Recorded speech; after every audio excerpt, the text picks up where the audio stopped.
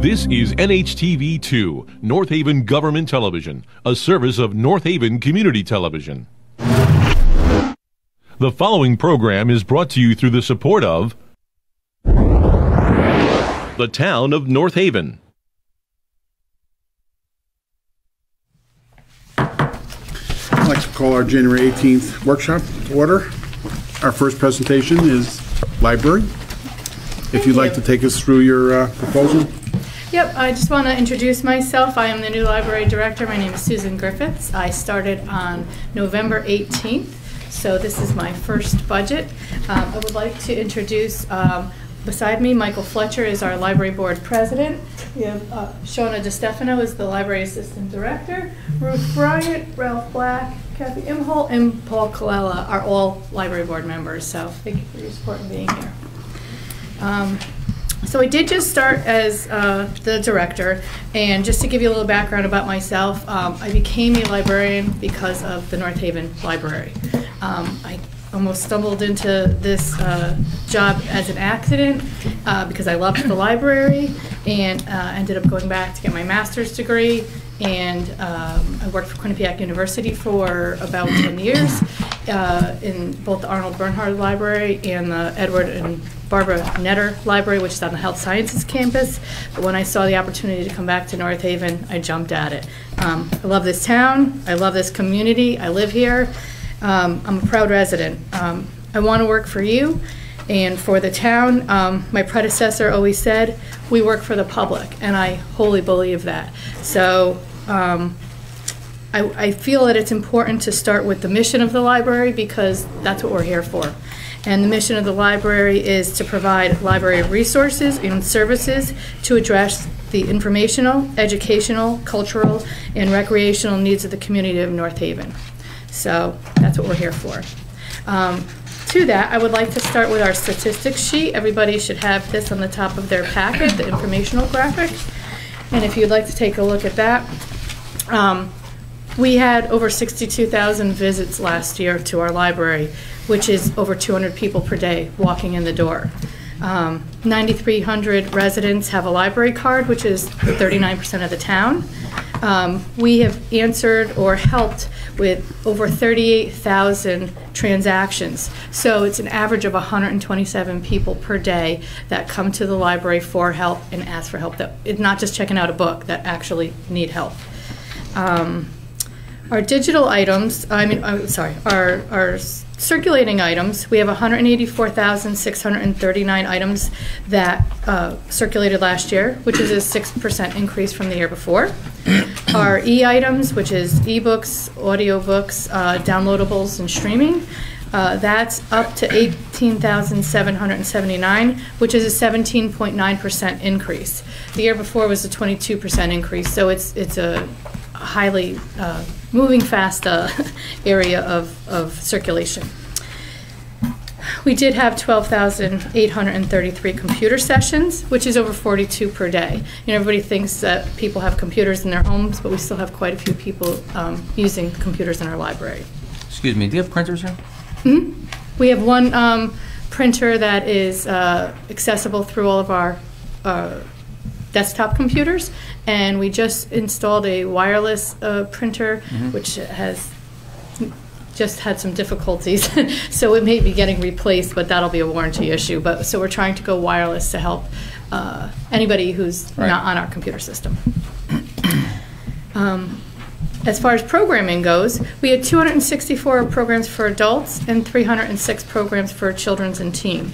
So we had over 14,000 people attend our library programs this year. And when we compare ourselves to peer libraries, we have 34.4% more programs offered than that core group of our peer libraries.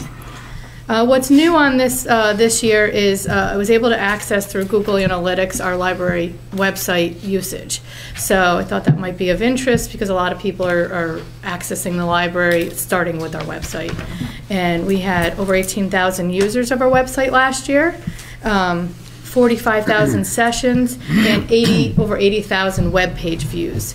And it's kind of interesting to find out how people are accessing the website. So they're, just about between mobile and tablets, is 50% split between that and accessing us by a computer.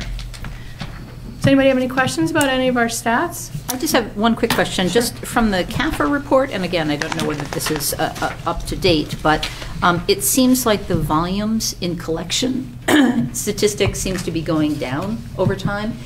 Is that a shift to more digital transactions or digital formats of materials, or?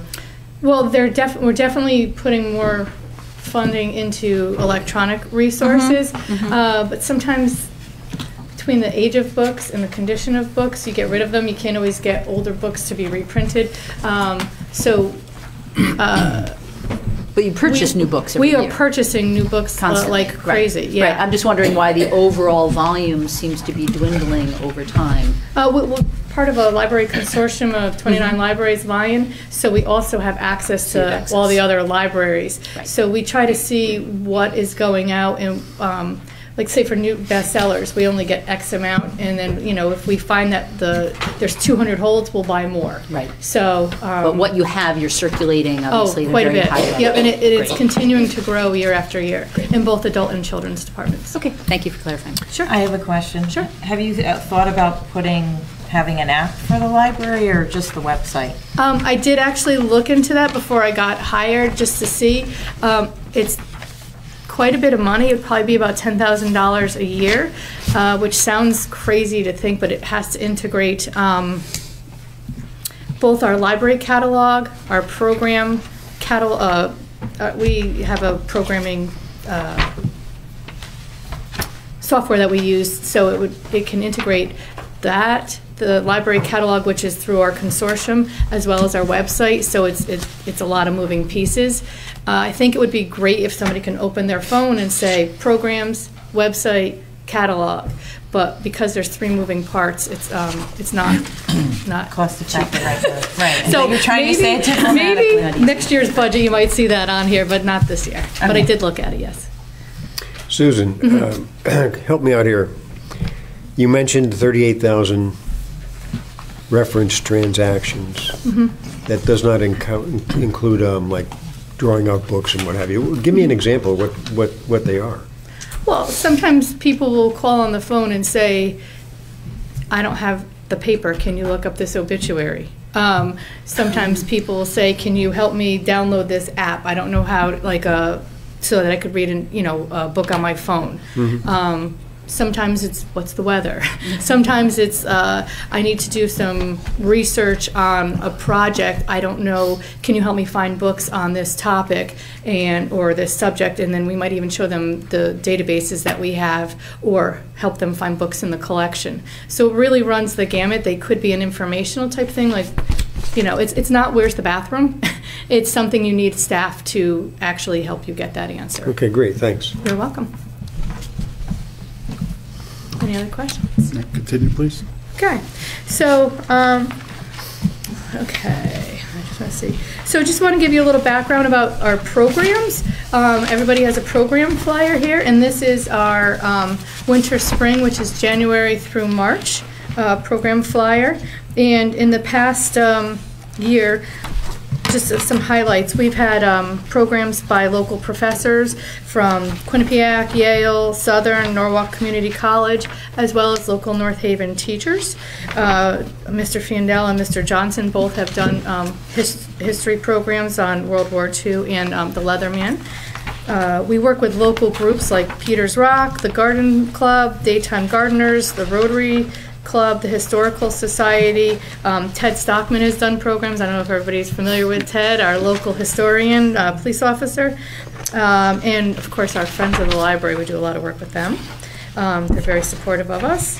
We have health and wellness program. Our meditation program is very popular, and if we have it coming up in February at 2 o'clock in the afternoon. So if anybody needs an afternoon break, it's for your health and well-being. It's a wonderful program. It's guided meditation.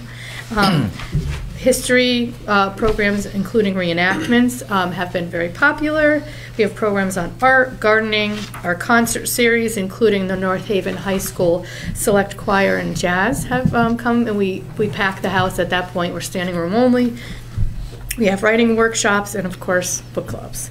So we really try to, and I really mentioned a lot of the adult programs, and of course we have children's programs for varying age groups. And we want to instill the love of reading and, again, support our mission. So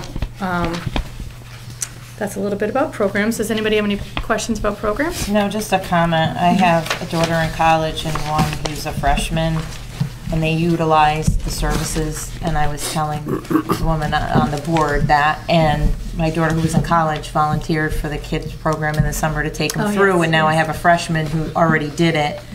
So the programs and everything that you did and they participated in has been instilled in them that they have chosen, like library, to want to volunteer for the kids.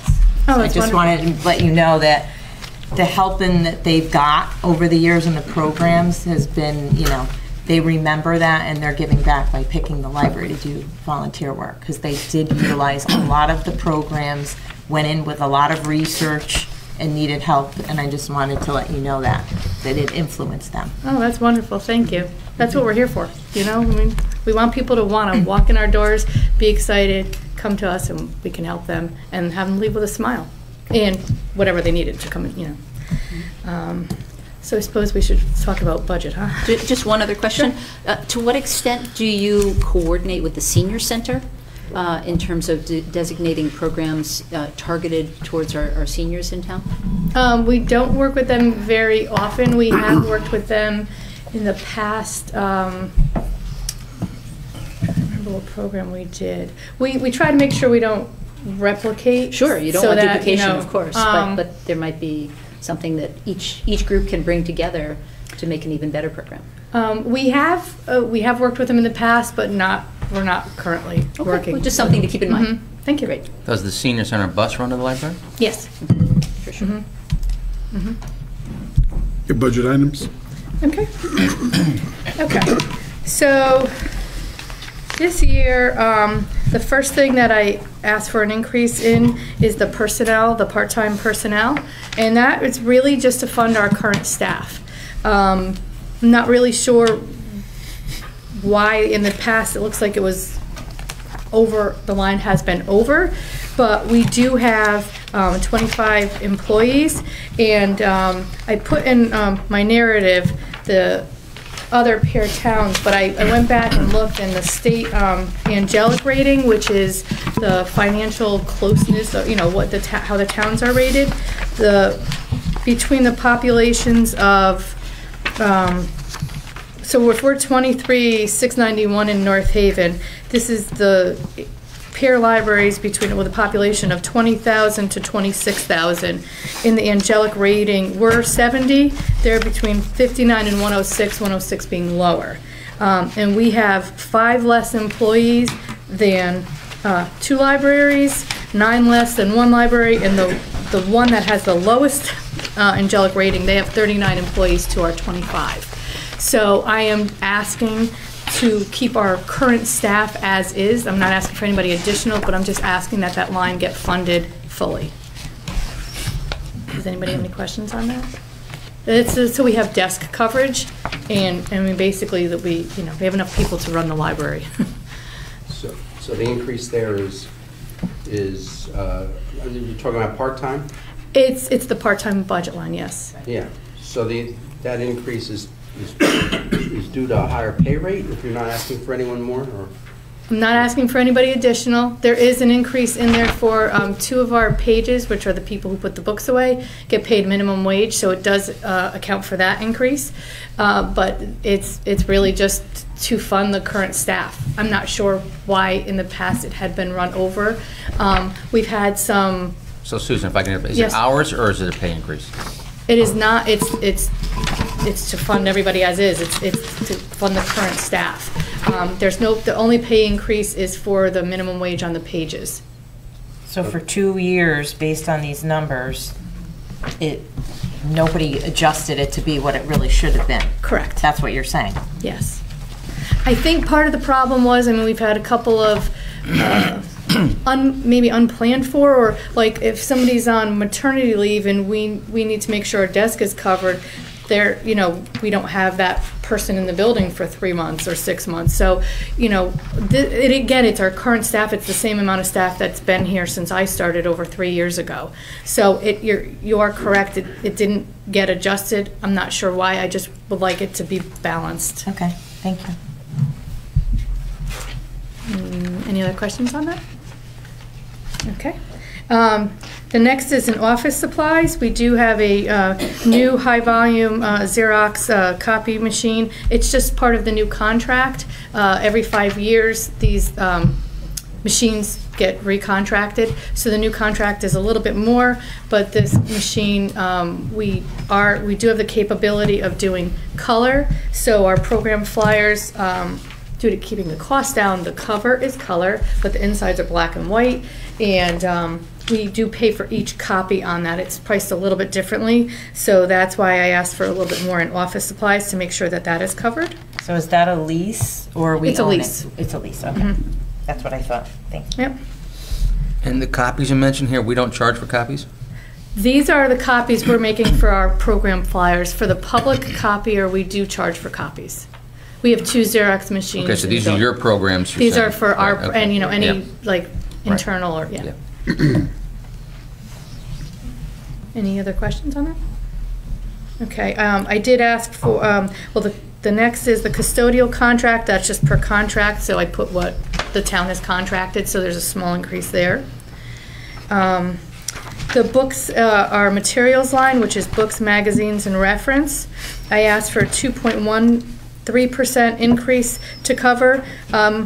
It's basically the cost of inflation. I found out from our main book and materials supply vendor, every material that we purchase from them, what the increase is going up that they have, that's not just projected, it's what it will be in 2020. So that is just to cover the costs of materials going up. So it's just inflation. So it's a $2,200 increase. $2,252 is what I'm asking for there. And that will cover you? You're not shortchanging you? No. No, I mean, we got a decent increase last year in the overall line, so we're able to purchase materials, and like, as Nancy was asking, or, we're getting enough materials, we are. But this covers the cost of what those prices are being raised. Okay. And then the last is in our programming, and I did ask for $2,000 more, and that is because we do quite a bit of programming, as you can see. Our programs are very popular, people love them, and we just want to be able to bring in different presenters, and they charge. So we just would love to be able to increase, and that would be split between both the adult department and the children's department. And what about, I didn't see anything for like maintenance. So in the past few years, we've heard about maintenance for either needing shelving, painting, roof, is all of that. I mean, exception of what you're asking of this, I'm not talking about that, but. I didn't ask for anything. Our building, as is okay, except our burner, our boilers, Right. which I will talk to you about with the Capital. Capitol. But it's recently been painted. We just had the floor in the elevator redone, which is wonderful. I think we're okay structurally for now. Okay. Just checking, because I know every year there's always like. No leaks in the roof? something, No leaks. or- It actually hasn't been too bad. I That's my haven't. question. Yes, I haven't. You know what? And there always Don't are. jinx it. There always are small leaks, and I think they've been there since the beginning. But Yes. knock on wood, I haven't seen anything major. We did just have our roof rails. They basically put snow guards up on the roof rails, so that's a wonderful thing. And so that's a large chunk that we don't have to worry about, and that's holds the snow back so that the sun can beat on it and it can melt and then go into the gutters. So I think we're okay on that. Okay, Yeah. just checking. No, and I appreciate it. I appreciate it. Yeah, because the building I was there before that leaked too. And by the way, the icicles, sometimes they're a little dangerous around the entrance. That's the snow guards. And I think the snow guards will hopefully prevent that. Yeah. And I was outside on the front lawn with the guy with the crane saying, wait a minute, are you drilling into the metal roof? Because I was really afraid that he's like, we've got these great metal roof guards. And he said, no. Because I'm like, I don't want leaks. Don't add holes. But there's guards up there, and they were drilling into the guards. I'm sorry, there's rails up there, and they were drilling into the rails to put the new roof guards on. So. Would you like to take us through your capital? Sure. Okay. So the first thing that is on capital is PC replacements for the children's department. Is anybody familiar with Vista? The Vista operating system? Yeah, that like really doesn't exist. That is what is on the children's computers. I think we have some staff who actually, as children, played on these actual computers. They're ready. So this number is 16,500, and the computers that I would like to replace them with are called AWE. And they are touchscreen. They're designed. They have educational programming on them. They don't access the internet, so we don't have any worries about that. But there's different age groups, and they're designed for children. They can take a beating, and we will have two for. We have one for 0 to 3 now in the building. I want to put two from like say the 4 to 8-year-olds, and then the 8 to 12-year-old or so. 2 for the younger group, 2 for the older group, and then we have 1 bilingual that is in here. So we're only talking about 5 pieces of equipment for 16,000? Yes, they're specialized. I do have the quote here if you'd like to take a look at them. I did some research to see if there's anything else like that. They're not, but there's pretty much, they kind of have the market cornered, but we've had one now that's like 8 or it might even be 10 years old, and you've got kids like basically beating on it, and we don't have to worry about them doing anything inappropriate on them. Okay. What's the advantage of a touchscreen over a mouse? Well, there's a mouse for each computer as well, but a lot of the kids are tablet oriented, and especially with the little guys, the 0 to 3s, they're playing on it. They can use the mouse, but it's just a lot easier for them to use. Okay. Is there just 5 computers that have Vista on it, or do we have more? We have 7 down there now. Actually, 2 of them. Yeah, I know it's. They keep turning on every day. You can't patch those computers, so you're open to a vulnerability of a security, somebody going into those computers, and it could happen. I have everything blacklisted except for BookFlix, which is one of our. As far as internet access, it's a database that is, it's a book type of thing that's the only thing they can get to on those computers. So hopefully. Yeah, but and my point is you're doing what you can, but it's still a risk when you have old technology. Someone could hack into it and not just hack in that way and get to. That's what I'm. That's what no, it's definitely as an it's IT not person by, that's not good. Well, and I figured that Vista would help you realize the age of the computers. Like I said, they're still turning on, but they're turning on, but there's no patches, there's no security updates, there's no nothing, so you're vulnerable, and that's how cyber attack can happen. They could come in, and they're getting into the network and take it from there. So. Yes. Yep. We need to get rid of these. Assuming these work out the way you want, I assume maybe next year you'll ask for 2 more. Actually, if you're running with 7 no, because you know what? I think if we have 2 per the younger age group, then 2 for the next age group. I think. Works for you? Yeah, I mean they're not hanging out on them. We find that they're so wildly popular, then possibly. But at this point, I don't think we're going to need that. Okay. And your last item in staff lockers. No, staff lockers is $2,800. That's been on there for a few years, but we have some doors falling off. A lot don't close. Sometimes we've called Public Works. Somebody's jacket's stuck. Can you please come here and help us open them? Because it's locked and the handle's fallen off. So it would just be lovely to have some staff lockers. And then the boiler replacement. Does anybody have any questions about the lockers? No. I didn't bring pictures, but I figured they're That's self-explanatory. The boiler replacement, if everybody can I've given you a new sheet. It was under the program flyer. I initially put in $50,000 because I started on the day after the budget was given to us, and I did not have time before I had to submit this to get a proper quote. So I talked with F&F Mechanical, asked them for a ballpark, and they said $50,000. I've been working with F&F Mechanical, who is our town contractor, and they brought in an electrician, a boiler manufacturer, several other people, and I have a real quote, which was a little bit surprising, and I just wanted to go over it with you, so I made this sheet up, because we've gone from 50,000 to 84,141, which is a significant jump from the ballpark that I was given. I do want to tell you that we are at the end of the life of our boilers, and we have been Band-Aiding them the past couple years and thinking maybe we'd get through, but basically, I mean, we've had 3 to 5 times a year at least that we walk in where there's no heat. I literally walk in the door and stand there for a second and go, okay, we're good today. I've had 2 times no heat this year and another emergency replacement. Just the other day when AJ from F&F was going over this quote with me, he went and checked the boilers. There was an alarm on, and that picture that's right here is our burner on boiler number 2. So, you know, what happened, I've learned a lot about HVAC, and a lot of the components of the system are old and rusted out, and they don't even make some of the proper replacement parts now, or maybe they're not brand new. So we're spending a lot of money on repairs to fix one thing to have another go. So like the repair. We're a gas system. You're a gas system there? Mm-hmm. All right.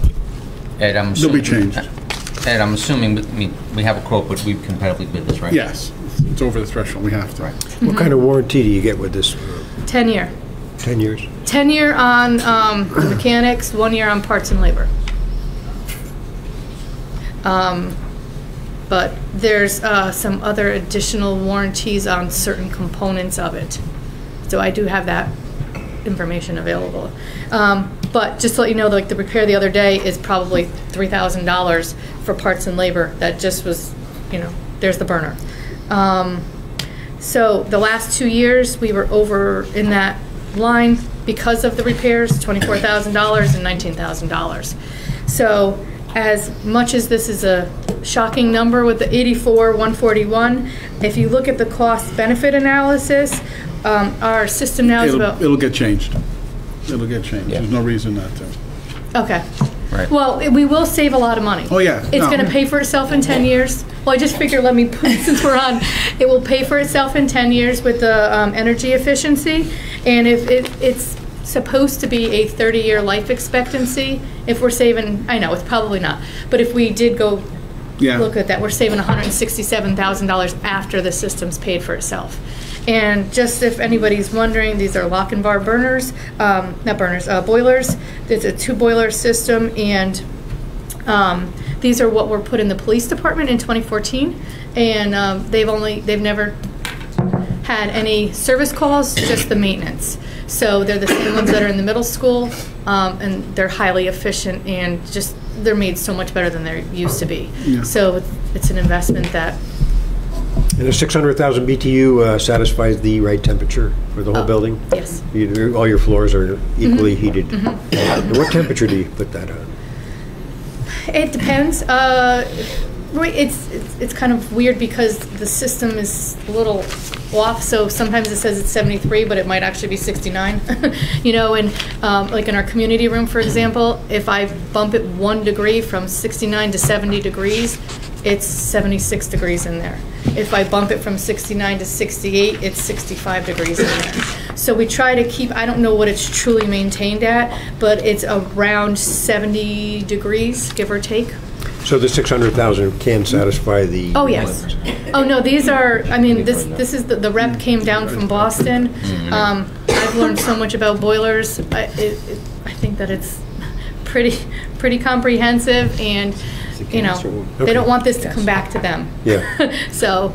I don't think you're going to have to worry about a boiler replacement.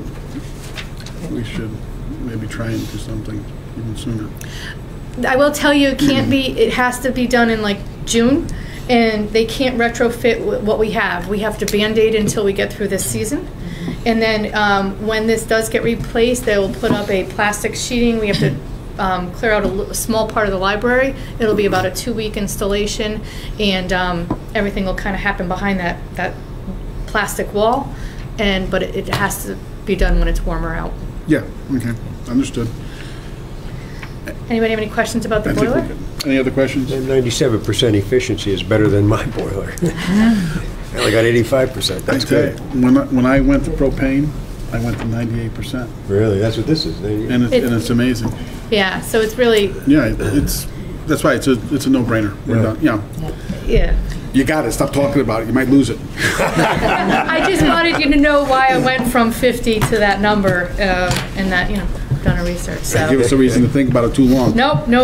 Susan, I'll I stop just it. want to say to you that as our newest department head, you've done a great job. You've integrated yourself very nicely with all the other department heads. Everybody enjoys working with you. Oh, thank you so Ed and much. I enjoy working with you here at Town Hall. Thank you for the nice job you've done. Yes. Thank you very much. Thank you, Susan. Thank you. Michael, take care, we appreciate it. Thank you. Mr. Swinkowski, would you like to shoot from there, or you want to sit in front? Okay? Okay, Thanks, thank you. thank you.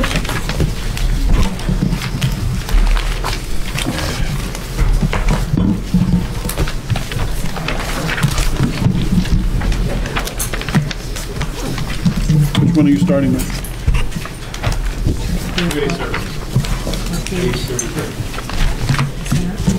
I don't think we have. Yeah, that's fine, you're fine. Thanks, Ron. There's no handout, right, Ed?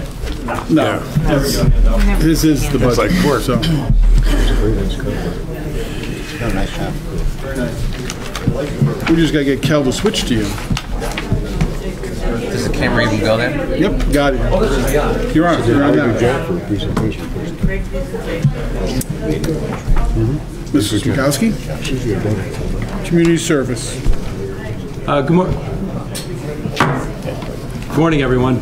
I'm here today as representing the Community Services and Recreation Department. And what I'd like to do is just take you quickly through the budget. And there's only a few pages, and they're not really a lot of changes, so I'll just touch on the changes as I go through.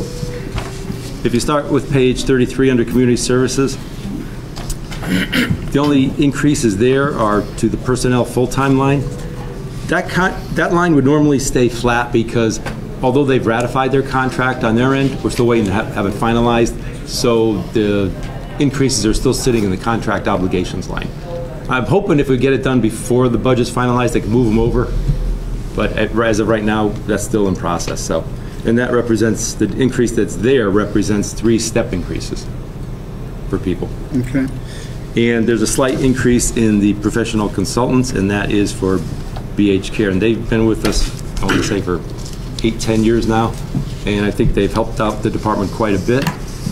They've added a lot of resources that we didn't have before, and they've helped with training of our staff, and it's just been, from my point of view, a really good company to have working with us. In addition to that, because of the way they go about their counseling business, it's helped increase a lot of individual counseling to group counseling, and as over that 10-year period, we've seen the revenue grow from $60,000 to now it's up to $260,000, as you'll see in the revenue budget. So, on page 34, the first 2 items are provided to us by the individual agencies. Regional Health requested $151,622. Visiting nurse, $32,160, which actually, I guess, is $3,000 less than last year, which is a good thing. Welfare, same. Senior Center, the first line, Ed, I'm sorry. So what happens on Quinnipiac Valley Health? They do their budget and just split it amongst the member towns? Is that what they're doing? Right. Yeah. So is that why they're not listed in our table of employment? They're an agency. They're an agency. They're Yeah, an outside- they're not our employees or anything, they're just an outside agency. Yeah. But don't we have a director and No. another staff No. member No. that No, we we pay? haven't. No, So we just kick into it? correct. Okay, I thought in the past we did. Sort of like the library does with Lion, they kick into that cooperative. Well, that's a different thing, but. You're moving to senior center? Yeah, under Senior Center, you'll see that the personnel increased. Again, there's step increases here, except one of the individuals, we worked with the clerical union, and we're able to help get one of the drivers to do some maintenance work. So what was happening before was Public Works was running over there all the time to do work, taking 2 guys, time, trucks, and vehicles, and it just added up to a lot of expense. So we're working with one of the individuals who was interested in Public Works, said he'd do it, so we worked with the union on getting an MOU on that. So that's part of that increase there. Okay. Let's see. Building maintenance, there was 1 or 2 bigger items, I think, last year, so I put it back to 6,500 and just increased the dues in training to 12,750. Wait, dues and training is the same. You What, mean Tim? custodial contract? Custodial contract. Custodial contract Right. lineup. You said. Oh, I'm sorry, yeah, I'm sorry. Custodial contract, right. What's the car allowance increase? For when some of the staff travel, Oh, okay. and the mileage rates for the IRS is going up too this year, so it's a little bit more. Recreation? The next page, in this case, the whole budget is decreased by 5%. If you look at the personnel full-time line, we've had 2 positions, one of them came in at lower salary, but then decided to leave to live with their family in another state. So that came in again at another lower rate when he left, and then a second person left. So that's going to reflect 2 lower Beginning of the steps. yeah, step people. Okay. And other than that, everything else is pretty much constant. Any questions for Mrs. Smkowski? Carry a big stick there, Ed. Nice job. Yeah. Well, that, you know, She wears multiple hats. right, the social work consulting line, Right. you know, that's one area that we don't want to underfund, you know, so. No, that's in, got a slight consultant. increase in it. Yeah, Yes. that consultant line. Yeah. And I just want to say, you know, our counselors do a great job. They've got a 160 list of clients that they deal with throughout the year. And this year, Sarah told me that their client discharge rate was 52%, so I thought that was pretty good because it's been improving year after year. In other words, the people that come in, they were able to successfully discharge them. Not that they're 100% cured, but they're better off than when they visited the center. As long as everyone in the town knows that service is there if they need it. Yeah. No, it is. Yep. And while I'm on that too, I would like to also thank the public and all the businesses and individuals who over the years have helped us with donations for the toys, the food bank, and everything else. So. Thank you, Ms. Anything else? Smkowski. Kelly, if we could take 2 minutes?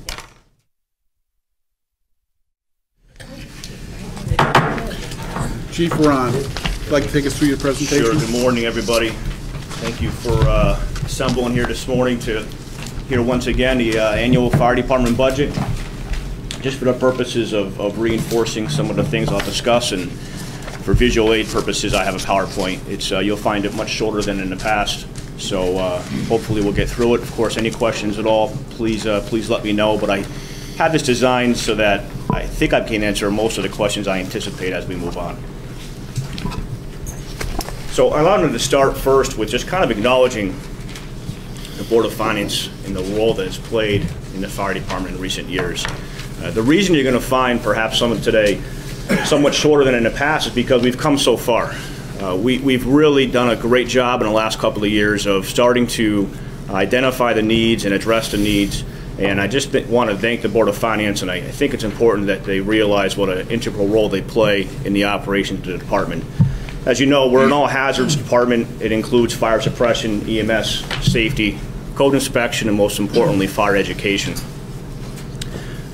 It's a collaboration of efforts through the Board of Finance, Board of Fire Commission, and Board of Selectmen that we're allowed to operate, and we have support to operate. And just one thing that's worth noting is this budget is presented for the best needs of the department, and without any particular interest or financial interest. This is what we've identified as the deficiencies moving forward, and I would just want to disclaim that quickly. Our responses. So our responses in 2019, we responded to more calls than we had ever responded to in the past. It was a record year for us. We don't see any reason that's going to go down or trend down. All indicators are that it's going to continue to trend up. Over the last 5 years, a 12% increase in our calls. There's been a 64% total in EMS calls, 29% fire-related, and 7 motor vehicle accidents. We talked in the past a lot about simultaneous calls occurring. There's 23% of the calls that occurred in 2019 occurred at the same time as another incident. So it just gives some indication of having to have multiple resources in place to be able to respond to the increase in call volume and the calls that are occurring at the same time as one another. Often get asked, when do the calls occur? So this is just something that our software program is able to populate, and while you can see that it trends down from about midnight to 4 or 5, 6 in the morning, the rest of the day it's significantly higher, and it's worth noting that typically in those overnight hours are when we get the most severe calls, the most severe motor vehicle accidents, the most severe house fires with people possibly trapped because they're sleeping. So the call volume alone isn't an indicator of severity. In terms of weekdays versus weekends, there's a slight decrease on the weekends, but not an appreciable difference. Pretty much 7 days a week, the call volume is consistent.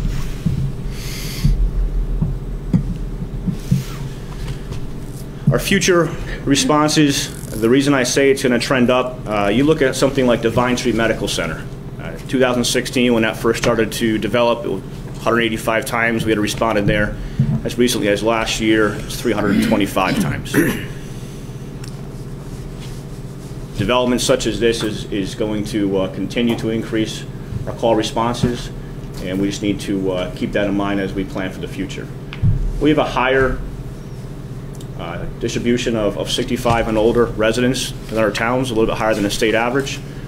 We have a lot of highways in this town. I haven't been able to find this as fact, but I've been told this over and over, is that we have more lane miles of highway than any other town in the state. When you consider we have Route 15, Route 40, 91. 91 at one point is an 8-lane highway. We have a lot of highway, and we're on the highway a lot for various incidents, ranging from medicals to fires to accidents. That seems to be, is that up? Because I noticed, well, maybe it's just news alerts, but there's constant on that stretch of 91 or Mary. You guys are getting called to the scene a lot. Yeah, it does seem like it's going up. The number of cars on the highways is even increasing, so that has something to do with it. But we are seeing that that's trending up as well. Amazon alone, it's started operating about the summer of 2019. We've been there 78 times already.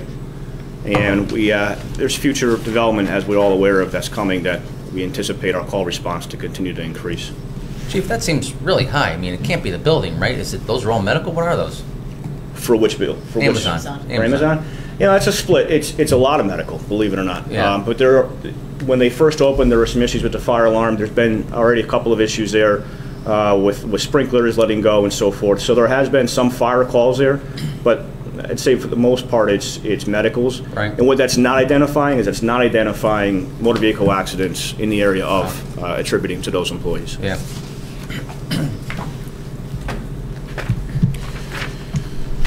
As you know, we're a combination department. We rely on both career firefighters and volunteer firefighters to respond to our various incidents. We continue to stay active with national recruitment campaigns, statewide recruitment campaigns. We have banners up in front of the firehouses. They may not be up this time of year because they'll get damaged too fast, but we continue recruitment efforts in the schools. We even started an Explorer program this past year where we visited a high school during lunch, and we started an Explorer program where we're bringing on high school age children between the ages of 14 and 18 to develop them into volunteer firefighters when they turn 18. Even if it was for 2-3 years, it's worth it. It's something that we can plan for. So we continue to try to improve our volunteer numbers. Present day, as you see there, we have 14 at West Ridge with 3 probationary, 11 at Mount Luis with 7, and 13 with 1. So what's probationary? Probationary means that individual has an interest in the fire service but has yet to pass the courses needed to become a full-fledged certified firefighter. Do you mean 3 additional probationary in addition to the 14? Those were in addition to, sir, yeah. Yeah. Mm-hmm. So Chief, you mentioned your incidents take place real late in the evening from your previous slides. The volunteers, do they attend, at the 1 o'clock emergencies as much as they would in the daytime? Sure. So you'll see a little bit further down, I'm starting to reflect on what their incident response is like. We've only recently been able to do this because of the way that we're assigning calls now into CAD. It varies. It varies from some are available more at night than they are during the day, depending on the shift they work. Some are available just the opposite. But all in all, I have broken down for you there how often they actually are able to assemble to respond to a call. So for example, West Ridge is able to respond 51% of the time that they were dispatched. Northeast 65, and Mono East 61.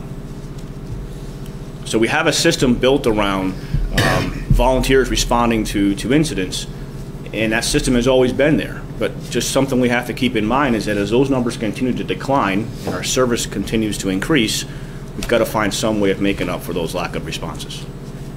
So those three numbers, 14, 11, and 13, they add up to the 38 qualified. Correct. 49 includes the probationary, and you say of 105, that would be some sort of volunteer goal? Sure. So the departments were built, the stations were built around the capacity for 35 at each station. And that's, at one time, we had a waiting list beyond that 35. This isn't anything specific to North Haven. As I talked about last year, and I provided news articles for, this is something that we're facing throughout the entire state and nation.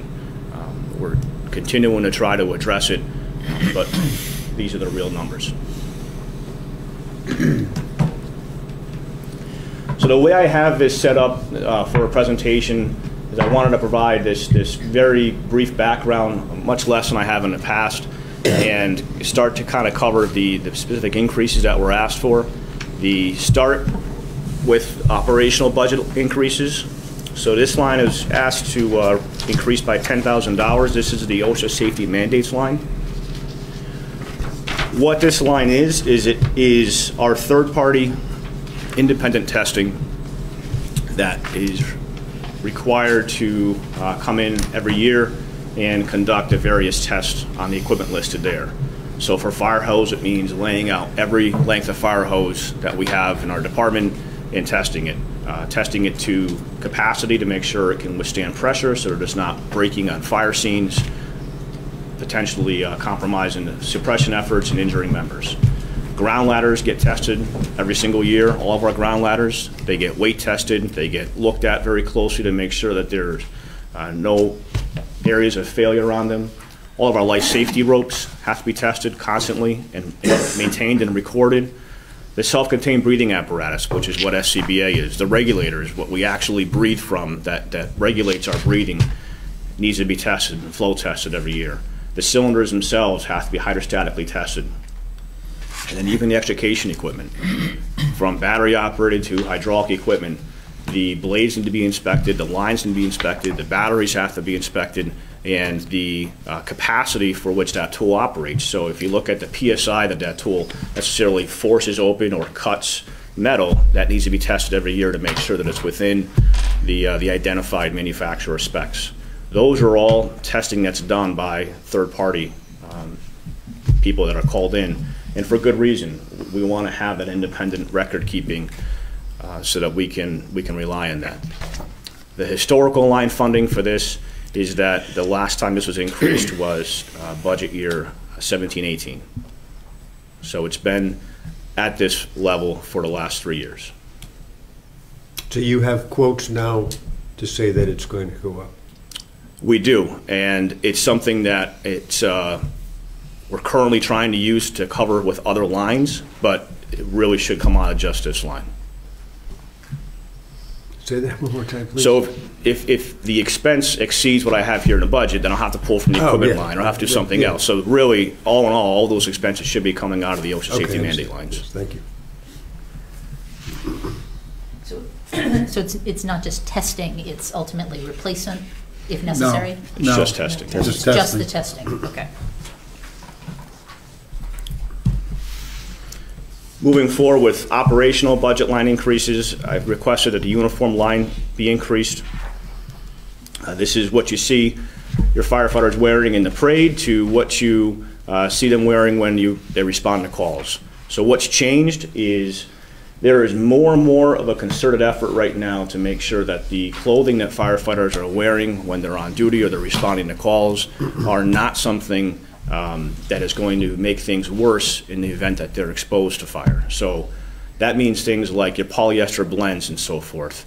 You don't want to be buying uniforms with those types of blends in them because they're not compliant. So NFPA 1975 specifically references different types of uniforms which should be worn by firefighters to ensure that they're protected at all times. And with that is an inevitable cost. This line is put out to bid. The purchase of uniforms is put out to bid. But in order for us to continue to try to strive to purchase these uniforms we need to, there's an associated cost with that. I mean, turnout gear is turnout gear, so you're talking just uniforms themselves, like I'm wearing right now. Yep. But they don't wear uniforms to a fire, the turnout gear is over it. So Sure. Is it more for medical? No, it's actually both. It's fire as well, because in the event that you actually are in a high heat environment, your clothing can actually start to degrade and compensate. I think what Rich is asking is that when they're on duty, right? Mm-hmm. They're not dressed in their uniforms, are they? They're dressed in their turnout gear, right? What are they actually dressed in? Hit the turnout gear once you hit the engine. Right, but yeah, but what are they wearing before that, right? Yeah, they're wearing a uniform like I am right now. Okay. Maybe a little less dressed down. But Okay, yeah. right. No ties. No ties, no. No, that would be uncomfortable all day. And I don't see that line item here. Am I missing that? Where is that item? Yeah, I didn't. No, there is a uniform. No, there's a uniform cleaning. Cleaning. Where is that, Paul, in your budget? Under capital, is it? No, it's there. It's going from 43 to 53, correct? Correct. Right. Uniform cleaning allowance, Mine says 43 to 43. yeah.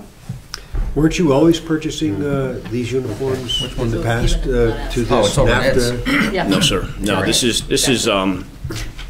It's over in the This other is one. newer science and research and data that's coming out that's actually, you can research NFPA 1975 and see the improvements that they're making based on Underwriter Laboratories research and various other agencies that are actually identifying the uniforms as being something that should be upgraded to make sure that they're protection for firefighters. So it's not something we've always been buying, though.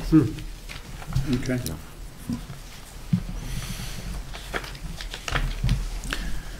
Moving forward, operational increases, the medical supplies line item I've asked to be increased.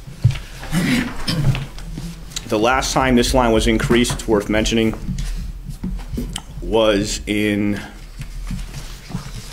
17-18 again. It went from 29 to 39. What that increase accounted for at that time was we converted to a EPCR program, electronic patient care reports. So up until that time, we were providing patient care and we were keeping everything on handwritten paper run forms. And that presents a number of issues with it because the paper run forms aren't necessarily ready when the patient's delivered to the hospital, and there's very few ways of pulling data and tracking and billing and so forth. So that line was increased at that time for us to purchase that software, implement it, purchase modems. The modems actually connect to the life packs themselves, which is a heart monitor you see a paramedic bring into the call. Those modems upload the entire cardiac rhythm and vital signs into a cloud, into a program. So that line increase at that time, the majority of it covered the increase of the modems and the increase of the software. So there really hasn't been an increase in this line to compensate for the increase in medical costs in a number of years. I tracked it back to 14-15. As you know, just by staying in touch with the news, the cost of medical prescriptions and so forth continue to increase, and it's something that we just need to make sure that we have available to us. Our paramedics and our EMTs operate underneath standing orders for the most part from medical control, and the docs are out of Yale Hospital. We don't have a lot of control over which medications we carry. We can't choose to carry some and not others. They specifically give us the medications we need to carry and how we need to treat patients based on those medications, and they are looking at increasing what we have to carry. They're also looking at changing around some of the medications that we have, and because of that, there's an increased cost. A quick example I'll give you is Narcan. As recently as 2016, Narcan was free. It's currently $85 a dose. There are some patients we respond to that need multiple doses of Narcan in order to revive them. So the medical cost for us is continuing to be a concern, and it's something that we've asked for to increase so that I can continue to outfit our paramedics and EMTs with the medications and the EMS supplies they need to operate.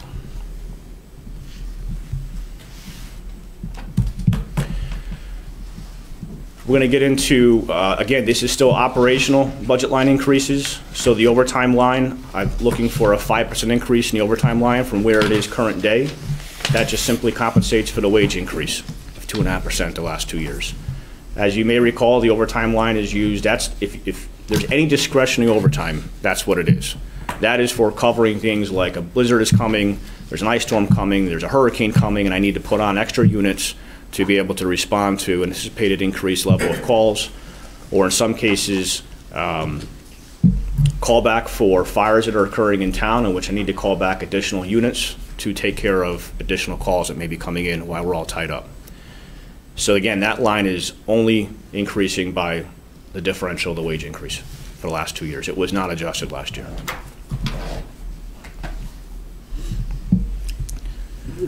You're saying that the full-time line, the 8% increase, 5% of it accounts for 2 years' worth of contract increases. Is that correct? I'm saying the overtime line right now. The overtime. Correct. Yeah. Okay. Eventually, I'm going to ask about just the regular full-time line. Yep, we're getting there. Yeah. I promise. The contractual budget line increases, so again, these are contractual. So this is not something that I can control. This is identified in the contract, and as such is something that I need to budget for.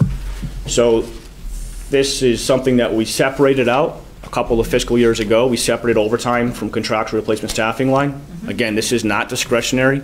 This is, I need to cover the firefighters while they're on shift in the event of a vacation day, personal day, etc. What's happened since the last time we created this line is, again, a 5% increase in the last 2 years, 2.5 and 2.5. But more specifically, what was a driving reason behind this was, at the time of fiscal year 18-19, there were 734 contractual days off that were accrued by the staff, by the career staff. And I remember passing out information to all of you that kind of showed how vacation days based on seniority and so forth. Present day, that number has increased to 812 contractual days off for a difference of 78. And that's what's driving that number up, is the career department, the labor force, has increased seniority and as such has increased in some vacation time, and I need to be able to plan for that. Now, what I would like to point out is I do anticipate this line to stabilize in the near future. I don't want you to think this is something that 2 years from now it's going to be under $90,000. I don't believe that's going to happen. What I do anticipate happening in the next couple of years is I do anticipate 3 to 5 retirements. Those are the most senior employees that we have that therefore are available to them the highest number of vacation days. As those senior members begin to retire, that number of contractual days off is going to drop.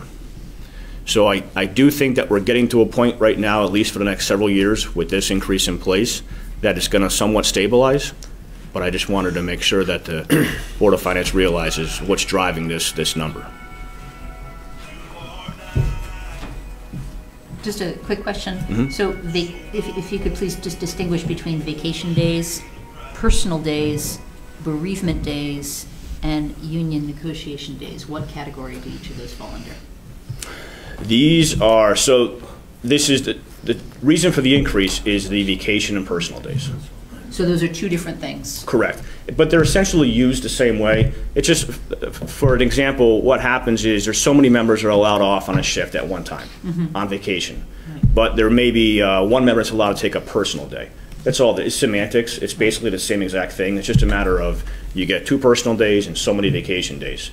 And your personal days are a little bit more valuable because you don't have to worry about there being as many people out and you can still take a day off.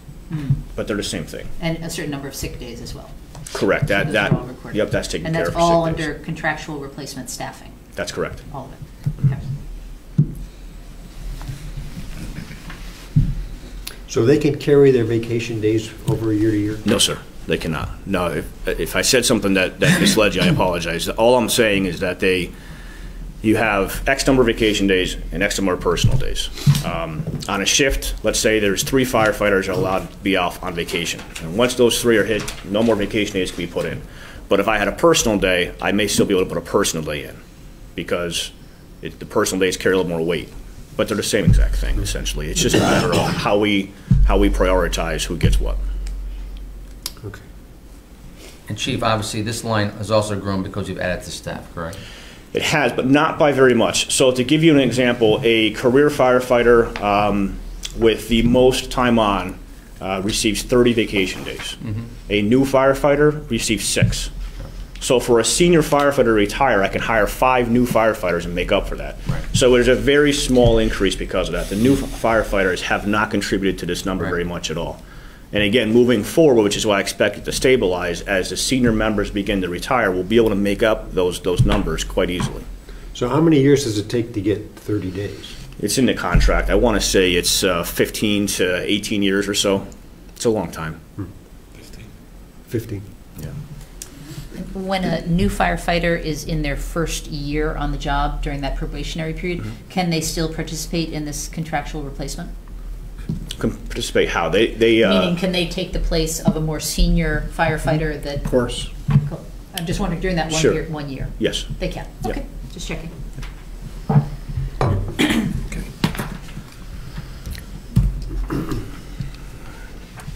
Moving forward to personnel increase.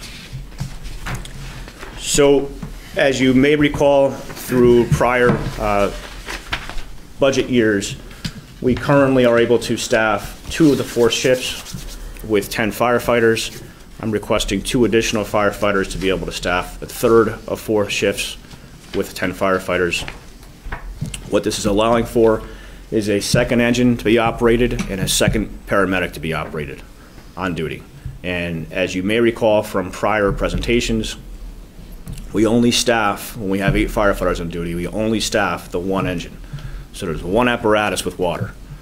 And I'd ask you to reflect back on how many times I said the volunteers are not responding. So there are times that we have no water go into a scene. And that's alarming to me, that's concerning to me, which is one of the reasons why we've positioned our staff increase to focus around 2 things: bringing a second paramedic on duty and making sure that we have water for fire suppression. The paramedic is operating the same exact way on the engine as he or she would on a rescue. Nothing changes. The same equipment is brought to the scene, the same skill set is brought to the scene. But what we're able to do right now is staff a second engine and provide a second paramedic. And so with these 2 additional firefighters, we're moving forward with a gradual growth in the department, and this will allow us to staff the 3rd of 4 shifts with 10 firefighters. And the second engine has just 2 men on it, 3. 3 men on it. Yep, we've reassigned a firefighter from headquarters, so that's a 3-man engine. Right, so instead of 1 with 4, you have 2 with 3. 2 with 3. Yeah. Can you email this presentation to us? Or- Yeah, I was going to ask the same. Continue, Chief. Okay. Moving forward to capital requests. So again, I have this set up now to cover capital requests for the department, and these are the various capital requests that you'll see, some of which I'll cover, some of which I won't. For example, the ladder truck lease and the SCBA lease. Yeah. I apologize. Can we, one more second, let's go back to your operational budget. Yeah. You have, one of the items you have here is holidays, Contractual, yeah. an increase by 23%. Yeah, that's a line that was getting overspent, I believe, in the past, and it's something that hasn't been adjusted in a long time. That was a late addition based on what was provided to Ed Swinkowski. So again, that's vacations, holidays is a driving force. So as wages increase, the premium that firefighters are paid for working the holiday, the premium that they're paid for the holiday itself has increased. And that's something that should have been increasing all along, and it's because it's tied directly to wage increases. Can you send us an excerpt from their contract to at least give us an idea? Sure. What it is, as well as your longevity. That's a Again, big thing, contractual. too. Yep. Yep. Yeah, What- that's a define 49% increase. It's pretty Define substantial. longevity. Yep. Longevity is, the contract allows for a few hundred hours. It ranges from, I believe, 2 to like 500 hours or so in, annual stipend for longevity based on years of service. And again, with a senior workforce that's accruing more vacation days, they're also accruing a higher longevity stipend. And the EMTs is the stipend? Correct. Same thing, contractual. Okay. Yep. We can go to. No, not yet. Yeah. What about this consultant line? Sorry, the contracted fire marshal consultant. Sure. $150,000. That wasn't asked to be increased, though. Or it says 0 for last year. Yeah. That was the one I left out. It was left Right. He out. left it out. He had it in Right. Actually, It that's never a question totaled that I on have the for Ed sheet. about that. Oh, right, that was the one that you Yep. had the right total, but the line wasn't there. It So- didn't add into the total. It was on the line, but the formula didn't include it in the formula. so. Right, but So we- under estimated expenditures, we are expending money on this. Yes. So in that third column, shouldn't we actually reflect what the $44,000 that we've spent so far and the $150 we expect to spend this year? Correct, but what I do is, with that estimated column, I just carry over the budget, because there's 540 lines, and I couldn't give you an accurate estimate on all those. So really, I'm just carrying over what's in the budget. But we're expecting to spend $150,000, Sure, right? but I can put that in there, yeah. Right. Sorry, Chief. Okay, just one quick question for the chief, again, regarding personnel. So part-time has been eliminated? Yes. That Okay. was part-time clerical, I believe, as it appeared. It's just the second Yeah. row, personnel part-time was eliminated apparently this year and is continuing to be excluded. And then full-time, I just did a couple of calculations. If you look at budgeted 18-19 to 19-20, that's an increase of 23%. If you look at actual 18-19 to 19-20, it's about 21%. And now we're talking about going from 19-20 to 2021 of another 8%. So even with retroactive pay as a result of the CBA, I'm still kind of struggling with some of these gigantic numbers. Sure, that's not a line that I prepared. That's a line that Mr. Timkowski prepares. The full-time line. I'm just trying to understand how Sure. contractually we can have, in 2 consecutive years, an increase of over 20% and then another increase of another 8% when we've had fairly Well, you minimal- added 2 men Yeah, last there's year. extra bodies in there. Sure, but And they're this- coming in at the lowest level of the totem pole, so I'm still True. trying to understand. Right, but There's 2.5% on everybody else, plus the 2 new people, plus 2 people for this year for half a year. correct. Yeah, but I mean, we're talking about, $3.5 million here just for this one line item. So it's not small amounts of money. These are big changes, and I'm just still trying to understand exactly how contractually that can be possible. Ed, is there a way that you could bridge for us, say, the 2018-19 actual to this 2021? Maybe start there and show us the couple of changes and get us to this $3,359,000 number? That would be great. Yeah, but- Thank you so And again, it makes sense. It's their increase plus the additional personnel. Okay, Chief. Sure. So, moving forward, capital requests. Excuse me, go back one screen. Sure. Yep. Nancy, you can see here, just 2 firefighters on the screen here. You're talking $250,000. So, I mean, that in itself should justify some of the step. So, that'd take a little, No, that's a total increase, right? That's a total increase for the Yeah, year. it's- Right, That's the total increase for the year. right. But if it's 2 men, but. but if you're going back to 2018. That's 2 men plus This the is the increase for the whole incremental. step, This right. is justifying it. 23%. It'll get us the sheet. Yeah, and I'm I'll sure work it's with fine. Ed to make sure And that plus, works. in the prior year, 140,000 was under safety Yeah, issues. we moved It was these charged around. over, They were in so different it's lines at another the time, line. too. You got it back You into gotta actual. realize that. Well, then that should have decreased, right? If it wasn't coming out of this department. No, but now it's going into it. That's why there's such a jump. Right, but I'm saying in the year that it wasn't in the department, it went up by 23%, and now it's going up another 8%. So $140,000 is not going to be even. It'll 1%. increase that actual by 140,000, which will Right. decrease the overall increase. That'll give you sheets so you can follow it. That would be good. Yeah. Capital Chief? Capital. Thank you, Chief. Sure, no problem. So capital, again, the only thing I'm not going to discuss are the items that have the asterisk next to them because they're a recurring obligation the town has for capital. And those were the ladder truck lease and the SCBA lease that continue. And I have it noted in your 5-year capital plan of when we anticipate that to expire, what fiscal year. So the first capital request I wanted to go over was administrative vehicle. I've asked for an administrative vehicle. This is my 5th year in a row asking for admin vehicle. We cannot add to the fleet without an approval from the Board of Finance for capital. So we've been able to keep things moving forward, but for example, the police department gave us a car a number of years ago now, and it's a 2011 Crown Victoria, retired police car with 110,000 miles on it. And I've asked for this to be replaced. It's becoming unreliable. It's not reliable in the snow, and because the 3 chief officers, one of us or 2 of us, depending on what's going on, are on call at any given time, we need to have a spare car available in the event that we have a mechanical failure or we have something going on with our cars. So we have to end up going into a retired police cruiser and put our families in that.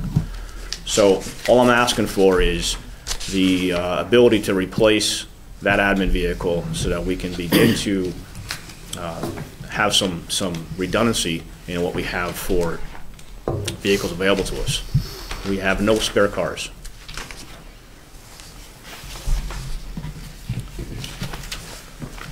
The next capital request I have is for a LifePak 15. It's what's pictured there. I referenced it earlier. This is what that modem attaches to that uploads all of the patient information into the cloud for our data management for EMS calls. And it does everything from cardiac rhythms to checking your SpO2 levels to checking waveform cap note to checking your heart rate.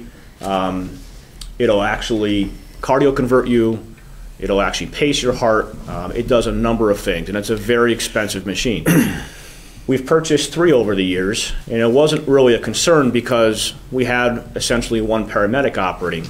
Well, with 2 shifts now operating with 2 paramedics, this is something that we need to begin to look to replace. In the years that we've purchased, they have been a 2009, 11, and 15. The service life on these is 8 years. So again, wasn't too much of a concern up until now because if 1 failed, I had a second, and we were only running 1 active paramedic.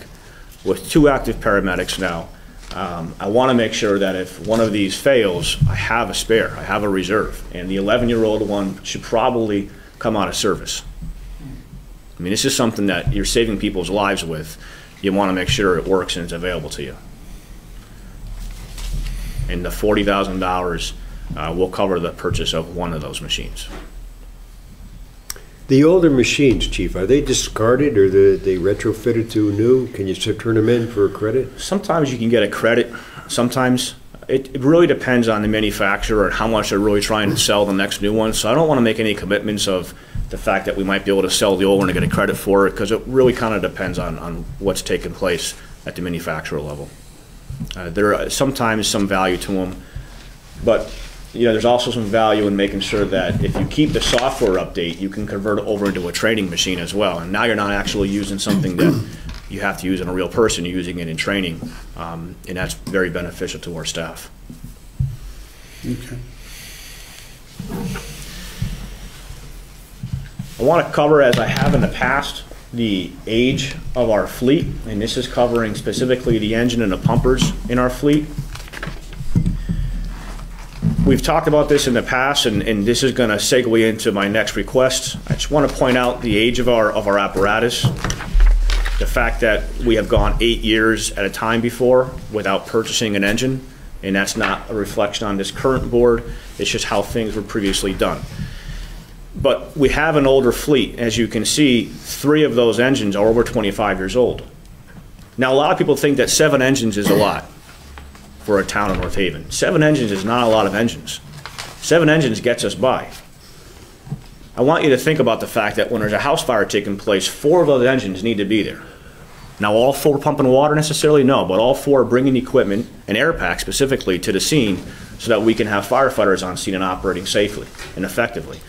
So imagine right now we have 1 engine that's completely out of service, not out of service since June 9th, 2019 because it was struck on a highway. So that leaves us with 6. I need to have one at each station, without a doubt, at least one. The last thing I want to do is have a fire station not staffed with any apparatus in it to begin to get to a fire. That's the reason those stations are positioned where they are geographically. So I'm currently down one, which leaves me with 6. Trying to balance a fleet with 3 of them that are over 25 years old becomes very problematic for me.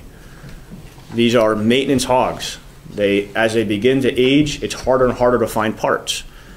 As it's harder to find parts, this apparatus is out of service even longer periods of time. So I'll go sometimes 3-4 weeks without an engine because it's at the shop waiting to get fixed. They're waiting to get parts because it's that old.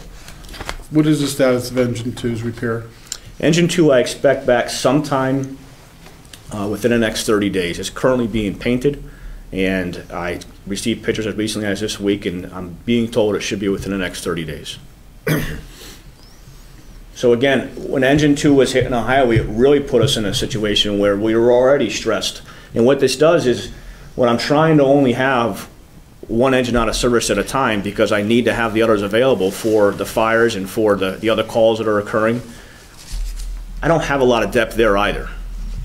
So what I'm looking to do is begin, and it's worth noting here as well, Engine 8, right now I expect to take that out of service in spring of 2020 when the next engine arrives. As you may remember, there was an appropriation by the taxpayers sometime last year, and that engine is currently being built, and I have highlighted what I intend to have it replace. Now, why aren't I replacing the oldest engine? I'm hoping to have one more year available to me to be able to put in for a grant. The grants are very, very competitive. Apparatus grants specifically are the most competitive grants that any department could put in for. 60 to 65% of all the grants that are submitted to FEMA through the Assistance to Firefighters grant are for apparatus. That's how competitive they are. One of the things that keeps us competitive in that arena is by the overall age of the fleet being a high average. So and not only that, but also looking to replace an old engine. So I'm going to position a grant once again to try to replace the 33-year-old engine because it gives us the best narrative in that grant application. And to be honest with you, the 33-year-old engine is actually in better shape than a 29-year-old engine. It just comes down to make and model and so forth. So what type of apparatus are you looking for the 300? So as you'll see, I'm looking for the 300 to become an annual recurring expense for capital. We've talked before about an apparatus replacement plan, and what I'm hoping to do is begin to put that amount of money aside so that we can begin to buy apparatus as we get to a point where we need to buy them. We're a little behind here. We've got apparatus that are over 25 years old, and what I'm hoping to do is build this out for the future so that there is money being accrued that as we get to a point we need to have apparatus replaced, we have the funding there to do so. We're not going to the taxpayers with an emergency declaration for apparatus. We're not waiting a year for it to get built, and we're not buying a demo. We have it planned. We can plan around it. We can do a series of things to ensure that we have the apparatus that we need. This is perhaps something that should have been done a while ago, but this is something that I believe is probably best for the future moving forward. It's also going to, in the future, play a significant role in decreasing our repair costs, which is what I'm going to show you next. Not only is the operational impact to us great because we're balancing this aging fleet and trying to make sure that we have enough in service at any given time, we're also paying a lot of money towards maintenance of this fleet because it's so old. So what I have here, and I can certainly provide to you, and you'll see when I provide the handouts to you, is this is apparatus repair costs since 2014, broken down by engine, broken down by calendar year, not fiscal year, because we keep track of things on a calendar year in this particular data management system that we have. So as you can see, the older engines, they're quite costly to maintain. And so for example, Engine 1 is not a good example because Engine 1 was a demo engine and we had to do a number of things to it once we purchased it. So Engine 1 is kind of the outlier in this. Engine 2, which is what was struck on a highway, that does not cover the current work being done to it present day. So that's going to go up Do we have a an little idea bit. what that's going to cost? I did. It was I got to figure out what the insurance is going to pay. But we did agree to spend, I want to say, in the neighborhood of $10,000 to $15,000, because while everything was apart and being worked on, it made the most sense for us to spend that money to get the work done that needed to get done, because it is a 2004. So it saved us money in the long run, because while everything's apart, it's easy to get to, but there is going to be an additional cost. But you can see we spent a lot of money. I mean, look at engine 8, which is the engine I've identified as what I want to replace when the new one arrives in the spring. Since 2014, we've spent $47,000 in maintaining that, repairing it. And something to keep in mind is we don't have a mechanic in our department. We don't have a mechanic in a town that can work on the engine. So when we send these engines out, they're going to our contracted bidder, and they're being worked on. But so is a lot of the departments. You know, he does the best he can to service us when we bring things there, but some things are out of his control either. So I'm constantly trying to struggle with the downtime of apparatus and ensuring that we have enough, at least we have 4 engines at any given time. And I've come close to not having 4 engines. I've come very close this past summer to having to actually shut down a fire station because we don't have apparatus available. So I think it's important that we start to plan for the gradual replacement of apparatus. Now, I've asked for 300. You'll see in the 5-year plan in a couple years from now, I've increased that to 4. I've increased it to 4 at the same time that a big expense drops off. I believe it was the ladder truck lease, so that the capital stays basically the same funded throughout the next 5 years. Perhaps 10 years from now, when none of us are probably in this position any longer, we can come down from that number as the apparatus becomes newer. But right now, this is what I need to start to do to improve the fleet. So Chief, what like a $4,000, just random, any year, $4,000. What would they be doing for $4,000? Sure. So remember that every year we have to send this apparatus out for DOT and pump service testing. That's what's testing. It's testing, and then whatever they find wrong through the testing. So it could be brakes, tires, lighting, scene lighting, pump replacements, pump repairs more so, all the valves and the inner workings of the pump itself. Now, is there a grace period if you buy a new equipment? There's no testing involved? Yeah, you know, we've actually been able to build into the ladder truck purchase, in fact, a couple of years in which the testing was going to be free. The service was built into that cost. So we started to frame our purchases so that we can try to get ahead of this a little bit, yeah. Yep, there's always some disclaimers in terms of what's covered and what's not, but to the best of our ability, we try to incorporate that into the original purchase. Great, okay. So you made a comment that you might have had to shut a firehouse down. So what if you actually did have to do that? Do you have to call another town for help? And now, so do we have to pay them for their help, or how would that all work? You know, it really kind of depends on when that would happen, what time of year, what the hazards are for that time of year. But I don't want to say which station would have been shut down. I don't alarm anybody. I'm not asking that. But, I'm asking but we what have the plans situation. in place, yeah. We've had plans in place to cover through mutual aid, to perhaps bring on additional career staff for those periods of time to make sure that we get an engine out there. I mean, at least you've got an engine started, right, when it's coming from another part of town. At least it's starting that direction. But it's a problem. So if we get help from another town, do we have to compensate them for them coming to our aid, or no? No. Okay. But they expect us to reciprocate. They expect us to reciprocate, but if we can't reciprocate, and that's exactly what our position has been for a long time. I didn't know how that worked. Yeah, I just thought it was important to just emphasize the fact that people seem to think that 7 engines is a lot, and it's really not. It's just getting us by. Particularly, if we had 7 new engines that they're always in service, yeah, that would be sufficient, but we're not there right now. Well, I would say with the media, and every time I get an alert on the phone, I'm like, really, North Haven? We just had one yesterday. Like, I'm seeing all the alerts. And I've noticed that maybe it's because they alert. I have all the traffic alerts. It's a lot. And there was a couple times there were like 2 within a few hours, which means if you're out on the highway and other stuff's going on, that's definitely a challenge. Sure. Chief, just one quick question. When the new engine comes in I think you said April, the average age of the engine fleet will drop. be substantially less, Right. right? So Correct. it'll be about 15 years on average, something like that? Yeah, I think right now it's about 17, 18, yeah. Right, Mhm. so it'll drop down to 15. So, The grant application fortunately is due before April. When exactly, I don't know. It's usually been open already by now. Right. But I expect it to be open any day. I don't really know what the delay is in the federal government at this point. But it's never been that late before April. right. So I'm hoping to be able to get that grant submitted before we take delivery so that we put forth an honest grant submission.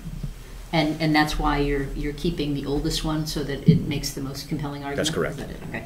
And regarding the ladder trucks, obviously, we have the brand-new $1.2 million one, and then we're looking to, I assume, replace the 18-year-old one when you get the one that you're going to get used for $300,000, or what In is this the plan current there? fiscal year, right. Yes. Mhm. And have you secured that, or not yet? You actually should be able to see a bid go out likely this week or next. So it was a tall task to be able to find what we were looking for at the price we were looking for. I was fortunate enough to, and I'll credit the vendor when the sale was done, but the vendor was fortunate enough to be able to find an apparatus. I actually made a site visit to Ohio last week and put hands on it and witnessed the testing, and it looks like it's something that will work for us, and we're preparing some bid documents now. So I expect that to be replaced this fiscal And year. this will go to one of the volunteer firehouses? This will replace the truck, the 18-year truck that you're mentioning, that's currently, in fact, as of 2 weeks ago, the area was out of service on it. As we'd expected, that's the reason it was replaced. The area was completely out of service, it no longer works. So it's gonna replace there. Yeah, it's in Northeast. Yes. At Northeast, right. Good job, Mike. Okay. I go to an establishment across the street so I can look through the window. A regular. Station security? Station security. We've funded station security, which has allowed us to proceed with CCTV monitoring and access control and integration with headquarters monitoring for the last 2 years. This $20,000 capital for this year would allow us to move forward with a third of 4 stations. We have had histories of various issues taking place in or around the firehouse. We had at least 2 break-ins in one of them. It's something that we need to be mindful of and continue to try to protect the fire station and the assets that are inside. And so that's just an ongoing effort to try to increase that capital so we can get the third of 4 stations complete.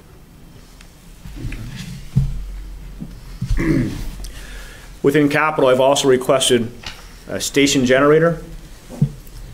2 of our 4 stations currently have standby generators. 2 of them do not.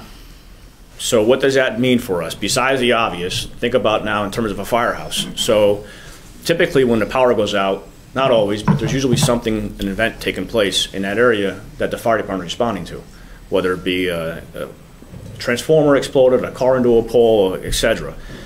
Those firefighters now respond to that nearest station and can't get in with their access control necessarily. The batteries have a very short life on them. The lights are dark. If it's a nighttime call, the lights are dark now. Now they're trying to open the door manually to be able to respond to that call, which takes some time, takes some effort, and make sure that more than one's there now to be able to get things ready. It also affects our CAD software. So what I want you to think about is in every single firehouse right now, I have television monitors in between the bays. And that television monitor alerts when there's a call for that station. It allows the visual reinforcement of what the call is, where it is, what the cross streets are. And in some cases, in some of the stations, it actually goes as far as letting you know which volunteers are responding. We have an app in place right now so that when a call takes place, volunteers on their phones can actually indicate if they're responding or not responding. And that allows those who are at the station to know how many they should anticipate to arrive. All of that goes blank. All of it goes dark. And so it really removes a lot of the enhanced operations that we have as a department that we're trying to improve upon when we don't have a generator at the station. Both of these stations currently have a generator of some capacity on wheels. I think one of them is a very, very old military generator that they plug into the station directly. But again, that takes time and a lot of effort to get going again. And we should have standby generators in all of our stations. That's my feeling. So Chief, is this 1 or 2? This talks about Northeast, so is this 1 or 2 generators? This should be for 1 generator. Just for Northeast? So, and then one other station then still would not have it? That's correct, yeah. Yeah, so that covers what I hope to be the consultant line, the transfer switch, and so forth. I thought we put a pad in the back for a generator at Northeast. That was Montaluise. Montaluise. And Montaluise is the second station with the generator. That has the generator? Correct. Okay. Montaluise and headquarters both have generators. Okay. But there was a pad there in preparation for the generator to be installed. Yes. Yep. Okay. So again, last year I had asked for a generator for headquarters because it's currently undersized, and I'm just trying to make these slow, gradual repairs and identify deficiencies as I move forward to be able to just kind of plug the holes that we identify. So how do I see the future? I think we need to continue with the gradual increase of career staffing. The new norm for us is that the volunteer numbers that we presently see today are likely not to increase by very much. I expect them to stabilize. I don't see a huge decline coming. We continue, I've been trending it for the last few years, and it looks like we're staying consistent with where we are. But with that, we have economic growth, we have an increase in call volume. So I'm looking to continue with the gradual increase of career staff, looking to ensure that we have an apparatus replacement plan in place so that we can keep the integrity of the fleet in place and reliability there. The fire station hardening, which we're doing through station security and through the generators. But this all assumes that the call volume continues to rise at the level that we anticipate, a little bit every year that it's currently doing. This assumes economic growth continues, which there's all indicators are that it will. And again, the volunteers stay the same. And that's what I have for you. Thank you, Chief. Thank you, Chief. Board members have questions beyond what we've already asked during the presentation? Yeah, I have a question, and I've asked this a couple times, but I'm going to ask it again. And it mainly has to do with the revenue line item on the for the paramedic services. Sure. I think I asked you this before, but seeing that the budget number is $170,000 and looking at the actuals, what is your thought on that number? It's a great question. Here's the here's a history on that. So when that was when those numbers were projected, it was through an independent consultant that was hired and in conjunction with myself. At that time, fiscal year 16-17, we were providing 310 intercepts, paramedic-assisted transports to the area hospitals, 310. Fiscal year 17-18, it was 296. At about that time is when, through conversations with the first selectman and I, and identifying some of the things that were taking place in town, we decided to pursue the PSA through the state of Connecticut. We began to devise an EMS plan in 2018 that identified exactly how we wanted EMS response and ambulance response in the town of North Haven. That raised some eyebrows and kind of got some suspicions up on behalf of some of the ambulance providers. So we went from fiscal year 17-18 of 296 intercepts to fiscal year 18-19 where we had 183. So this is kind of the reason why those numbers are down. The ambulance companies changed their response. They, anticipation of the PSA legal argument, they began to completely change around the way that they were staffing and providing EMS to the town of North Haven. As recently as fiscal year 19-20, those numbers dropped to 74. So this is kind of the ebb and the flow of what's taken place. We knew well that once we decided to pursue the PSA that this would change. As I sit here before you today, I'm happy to announce that as of this past Monday, we were notified that the preliminary ruling on the PSA hearing is that the town of North Haven has been awarded the PSA. It's preliminary. It's subject to an appeal process still, and it's subject to the Commissioner of Public Health endorsing the preliminary decision. So moving forward, we're going to have the opportunity to determine what exactly that line is going to look like in the future. It's very premature for me to discuss what that's going to be right now. This just happened this past week, and we need to sit down with a number of people to kind of figure out what EMS in North Haven is going to look like in the future. So that line is going to, at the very least, be able to be precisely identified in terms of revenue, because we have hopefully, pending this moving forward, we're going to have exclusive control over EMS in North Haven, which we have not had before. But the reason that number is down is because when we were pursuing the PSA, they tried to get ahead of it. Chief, I always thought that line included our ability to bill for consumables we use during a call. Is that right? No, you can't bill for consumables unless you actually go as far as treating the patient through the hospital. Now, what we're going to do is, for example, the medical supplies, what we're going to do with the contracted provider that we end up with for EMS is we're going to make sure that whatever equipment that we use, we get it replaced from the ambulance that's there, because they're the ones that can bill for it. But if we provide EMS on scene and we don't have any partner transport, we don't collect any revenue back on the EMS equipment that was used. Right. We could also make a very good argument that with Scott in that position, that's allowed DJ to do the plan reviews to increase the revenue even more that we're seeing on the fire plan review revenue. Without that position, that revenue might not be there, right, Chief? Yeah, I mean, if you look at what that individual has done, he had two roles. It was EMS and training officer. He has overseen the EMS response in North Haven, and he worked hard to develop the EMS plan, and to his own peril in some ways, right? Because we're all looking at what little revenue he collected, but he did it to make sure that the PSA argument was going to be intact and that we would hopefully be successful in the end. Now we have the opportunity to discuss what that's really going to look like moving forward. But it's important to know that he serves other functions as well. We never had a training officer here, which is what we advocated for years. And him providing the consistency in the training to the staff is huge. And what that's going to do, hopefully, is we need to document so many training hours every year for every firefighter.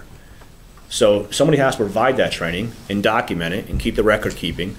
And what we hope to do is actually continue to decrease our ISO rating, which currently sits at we decrease it once from a 4 to a 3, and we're hoping to decrease it from a 3 to a 2 with this increase in the training hours that we can document and are provided for. And that's big money to the commercial establishments in North Haven, that their insurance rates are based on that. I would say Scott has done a tremendous job in all parts of his function. He has integrated volunteer and career at a level I don't think this town's ever seen. He's been professional in his approach. There's been a lot of value gained from his position.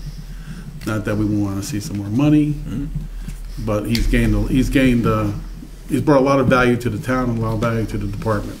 I don't think anyone should question that. And moving forward now with the PSA, hopefully being the responsibility of the town of North Haven, we're going to have a lot more responsibility to ensure that we're providing EMS based on the plan that we have submitted. I think also we need to take into consideration, Scott and Rich, you mentioned the integration of the volunteers into the training. The dollar value that the volunteers bring to the table in savings for the town, and the maintenance of at least whatever the total number of volunteers that we have, which has been consistent and more enthusiasm as a result of Scott and the training program and the integration between the volunteers and the full-time firefighters. So there is absolutely a financial benefit to the town that isn't taken into consideration and really should be. So he's done a marvelous job, and I concur with what you're saying.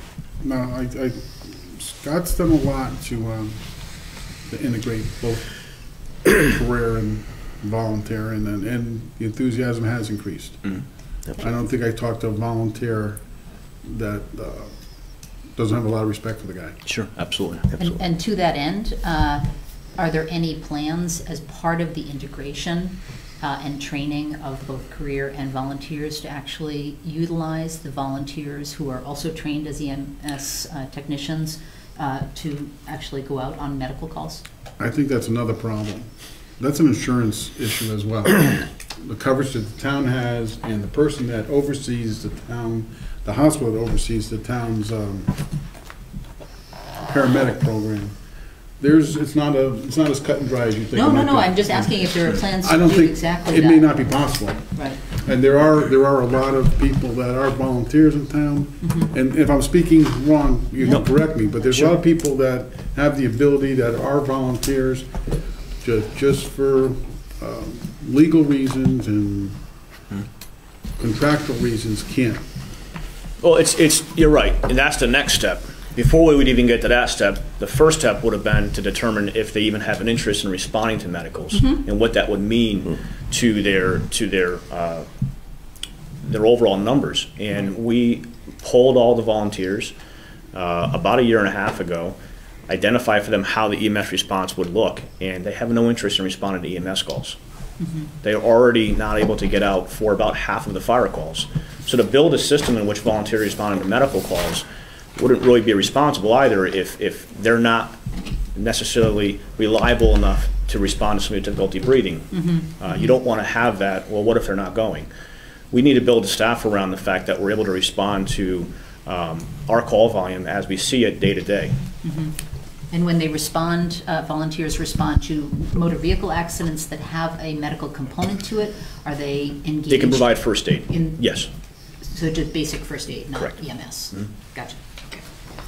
Well, I have a few questions and comments. So I think all of this started a couple of years ago, Paul, when you gave a very lengthy presentation that included information about data calls and was, of course, prompted by the August 2017 tragedy in which there was a fire that occurred simultaneously with a medical call, and unfortunately someone passed away.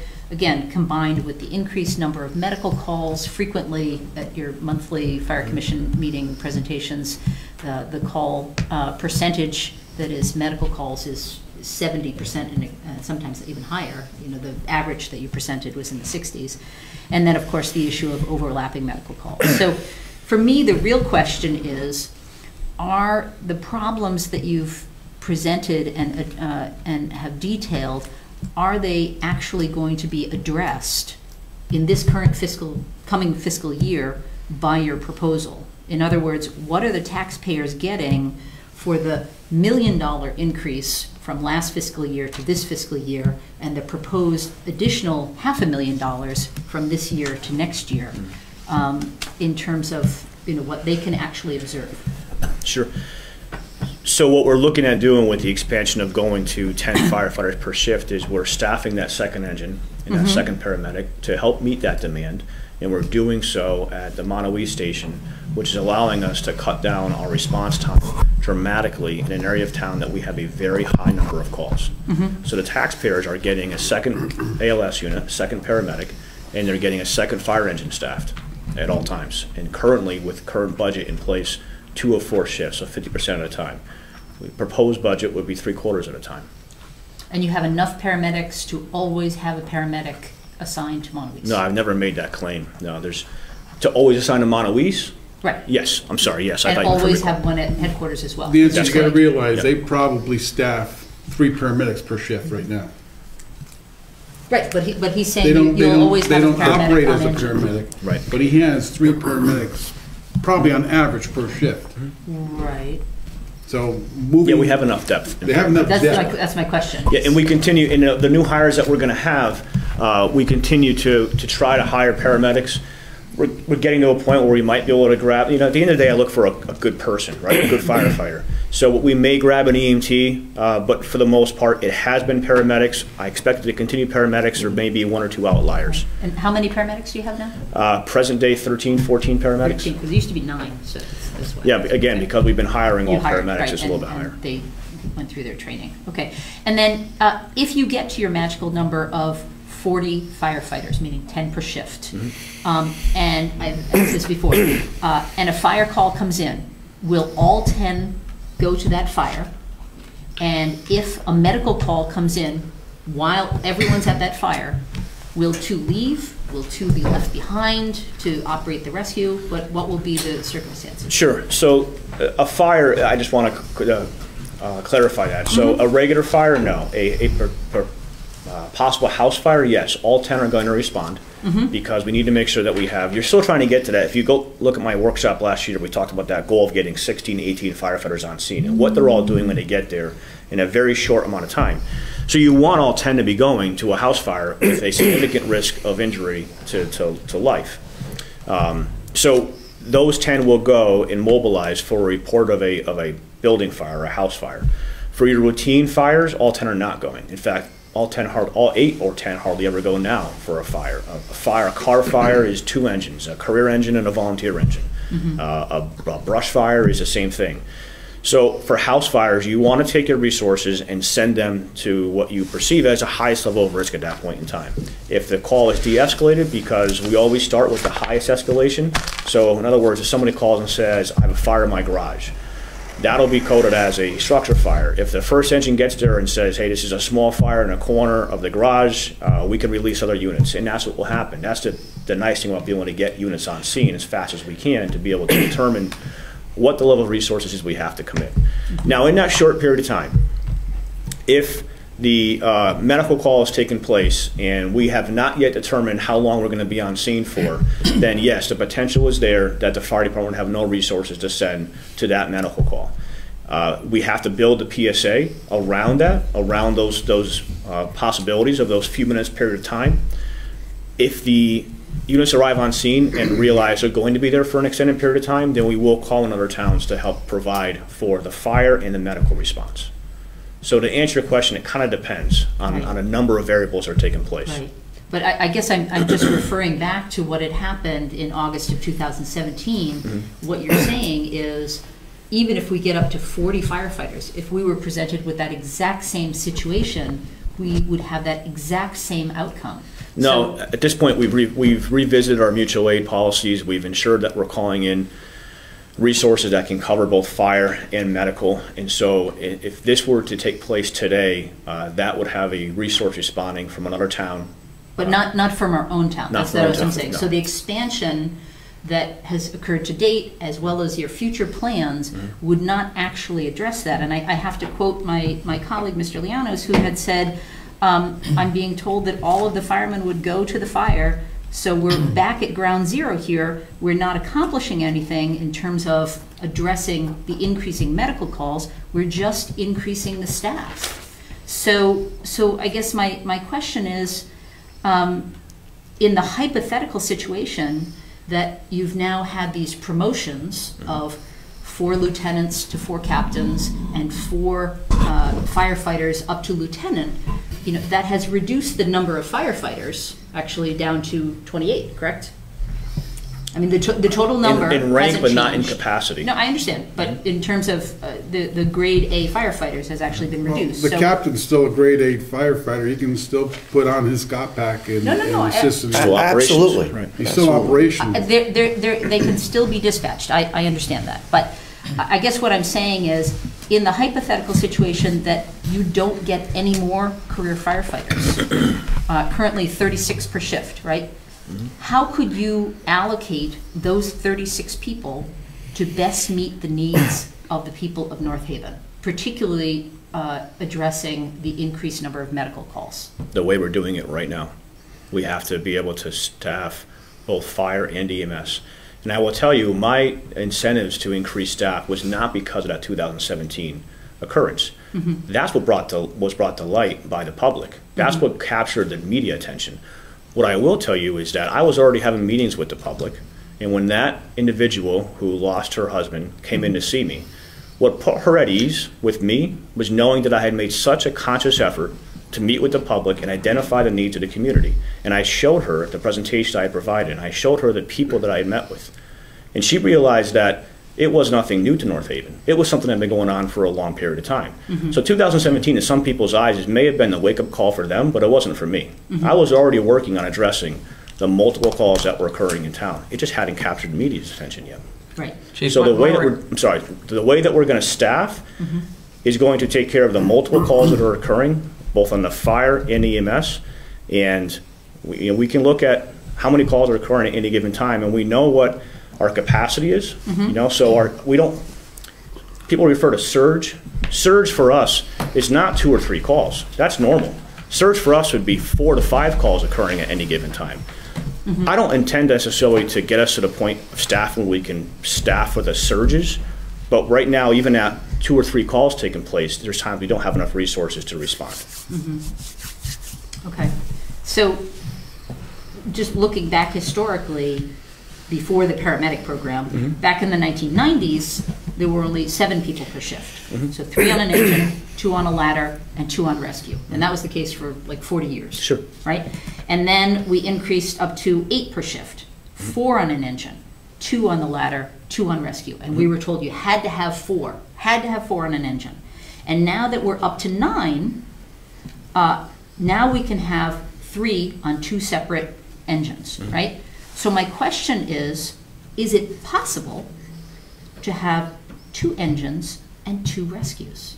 I'm sorry, 3 on an engine, 3 on a ladder, 2 on a rescue, 2 on a rescue, rather than, sorry, the second engine, right? For a total of 9. Sure. Again, going back to my original question of if we couldn't go beyond the staffing that you currently have, could you do this? I know you don't want to, but could you do this? Contractually, no, not any longer. The contract actually identifies how many have to be staffed on an apparatus, by engines and by rescues and by trucks. So we would be violating collective bargaining agreement. And furthermore, the operations of a 2-man engine are not consistent with the fire service. If you look at... No, sorry. Let me repeat it again. 3 on an engine. Yep. 3 on a ladder, 2 rescues, and 2 on a second rescue, second ambulance, or however you want to call it. It could be an SUV. I don't care what it is, as long as it has the paramedic pack. Yep. Rather than 2 engines, a ladder, and 1 rescue. So that doesn't meet the needs of suppression. Well, again, if 70% of our calls Nobody ever are said medical, 70%. My numbers continue to be 60 to 63% or so, thereabouts. But what about those 30% that are fires? He still needs the ability to suppress a fire. Yeah, no, I'm not saying you don't have the ability to, because we have 7 engines here in town, right? But if you don't have the men on the engine. Right. We have 7 engines, and only one of them is staffed on a couple of shifts right now. And those other ones that I show, the reason I show those numbers is because those other engines aren't responding roughly half the time. So I'm not in the practice of playing the odds. The 30% of the fires are real fires. If we don't respond and we don't get there, they're going to become bigger fires. We need to be able to prepare to respond to both the fire and EMS services that are occurring in town simultaneously, which is why the second engine at Monteluise is staffed with a paramedic and can also combat fire. But the 30% are actually calls for fires. They're not actual fires, right? Okay, yeah. Right, so there's a difference. The actual number of fires is significantly less than that, correct? Okay. Okay. So, again, I think we're all in the business of... There's still a fire, they still start off as a fire call, which necessitates the need for a fire resource to respond. Sure, no, I understand that. I'm just trying to understand Sure. how we can address an aging population with an increasing need for medical calls without opening a second ambulance. And it sounds like... Second ambulance or a second... Second rescue vehicle, right. So that's really what I'm suggesting here, is keep 1 engine, 1 ladder, but open up a second ambulance. Again, with just 9 people. You just said you wanted to avoid a second ambulance. Right. So could we do that and actually better address, use our current resources to better address the medical needs of our town? It would be satisfying only the medical needs of the town only and not the fire and medical needs. So I don't support it. I think that's where the 65 years of senior management skill and expertise and education comes into play. And, from the Fire Commission standpoint, we put our trust and confidence in the leadership of the fire department to disperse personnel in the appropriate way to provide quality customer service to the residents of the town, both from the fire suppression standpoint and from the medical call standpoint. So I think you could come up with a whole litany of various scenarios, but the truth of the matter is the senior management of the fire department has that skill and expertise to disperse personnel in the appropriate way. And I think our commission is truly comfortable in what the senior management has proposed. So I appreciate your concern and other residents' concerns, but we hear constantly from the residents of our town that we're providing quality customer service, and certainly they are looking for enhanced services, and I think that's what the chief has proposed, and that's what our commission has proposed. Okay, but we on the Board of Finance are in the position of trying to decide how best to spend the taxpayers' dollars. So, Well, you go ahead and so- vote on allocating those monies, So I'm just and trying our to- department leadership will spend the money in proportion to the monies that are allocated by this commission. Okay. Absolutely. That's your role, and our role is to spend the money in the appropriate way. I understand. And I'm, again, quoting another one of my colleagues, Mr. Donnie, the vice chair of this commission, who said that just last year, he was going to support adding firefighters 3 and 4 of the 8 that was in part of the plan. But he has significant, at least last year, reservations about adding the additional 2 this year and the next 2 next year, because again, we're being backed into a corner. If we add 2 in the next fiscal year, we will be with disproportionate shifts, and we will be forced to then hire another 2 in the next year. So again, and I think that there's a prevailing fallacy or misguided belief that hiring more firefighters will decrease the cost of fire department overtime and contractual obligations. I think I don't think that was I don't think anyone ever thought that. No one ever said that. No, absolutely not. I'm just saying, people in the town of North Haven, I think I've heard this many, many times, so I'd just like to clarify this. Hiring more police officers and firefighters because of the various replacement overtime, holidays, et cetera, wind up being significant contractual obligations. And so I just think that we need to address that, and also take a look at the proposed structure of the fire department, not only in terms of Well, I think number we've covered that. Yeah, I mean, Yeah. This is the I think budget. I think the chairman They've just made- alluded to that yeah. answer right there. and they've made their presentation.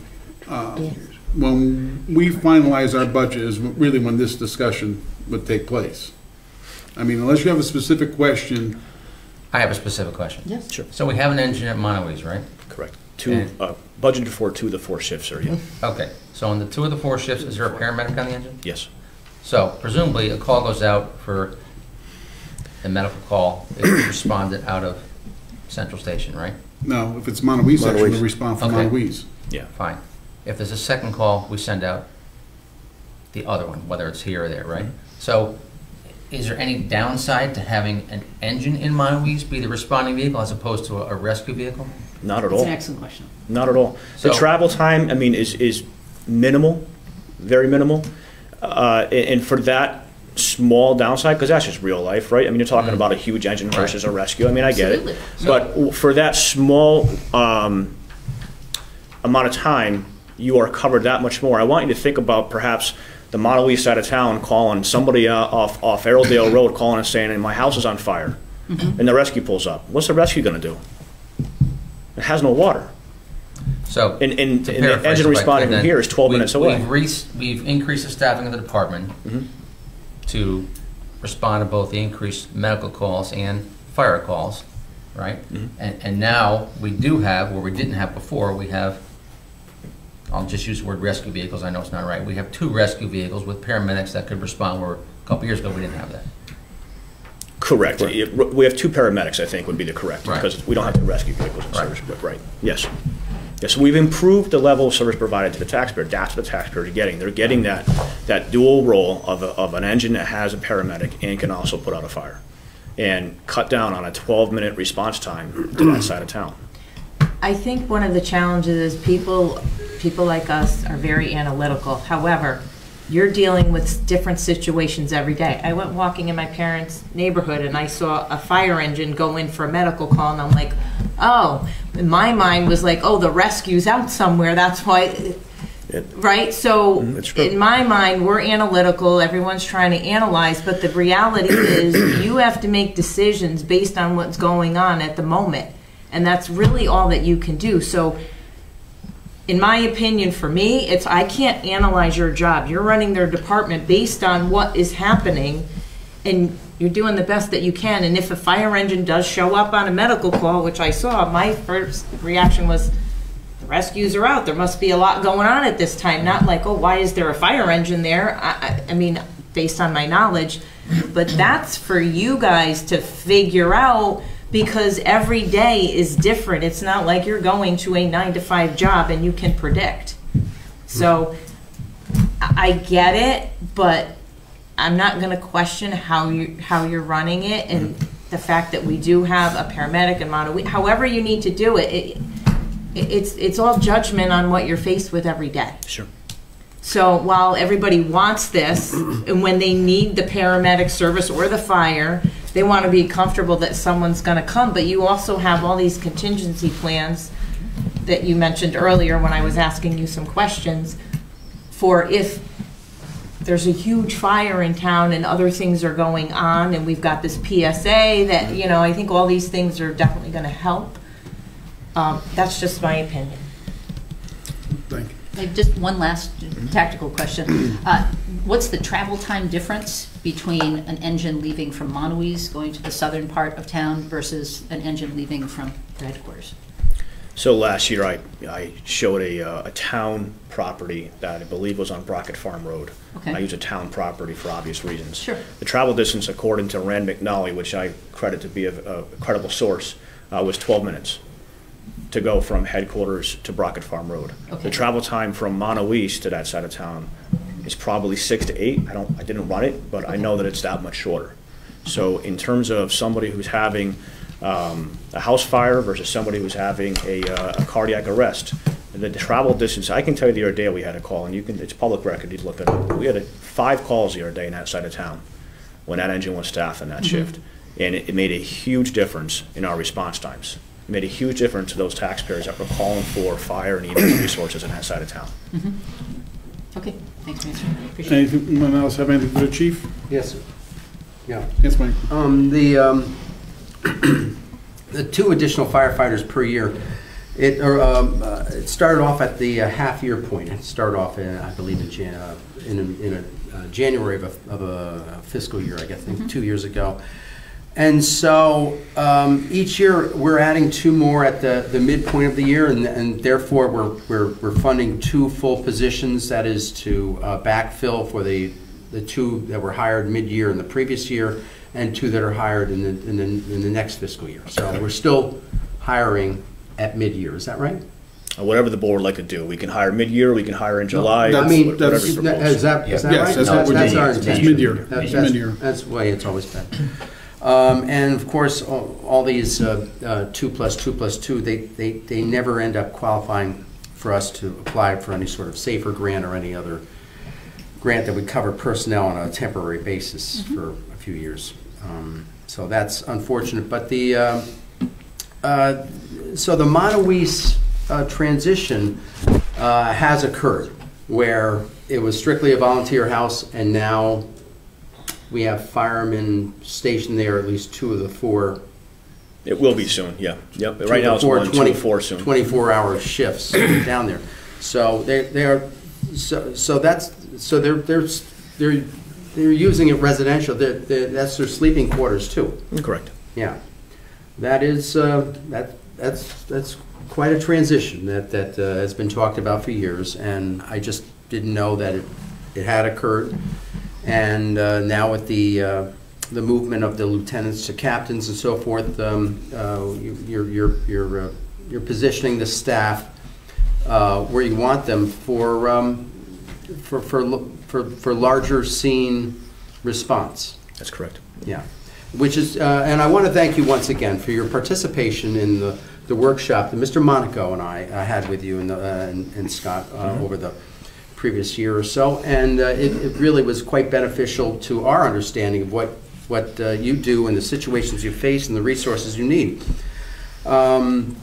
With the regarding what we did with the vehicles, with the replacement that is necessary for all vehicles that age. all the recommendations that we came up with at that time have pretty much been enacted. You replaced engine 1, and we were replacing the ladder truck with another used vehicle here, another previously used vehicle, and of course in these recommendations is one here to set aside money every year for future vehicle replacement. So that 300,000 that's in that capital line there is seems very appropriate and very much in agreement, I think, with how this board wants to handle things down the road so that we don't get stuck. Your toys are too expensive. I know. I can't control it. I know they are. Michael, our fire commission was probably implemented 85% of what the proposal that this commission made to our Board of Fire Commission.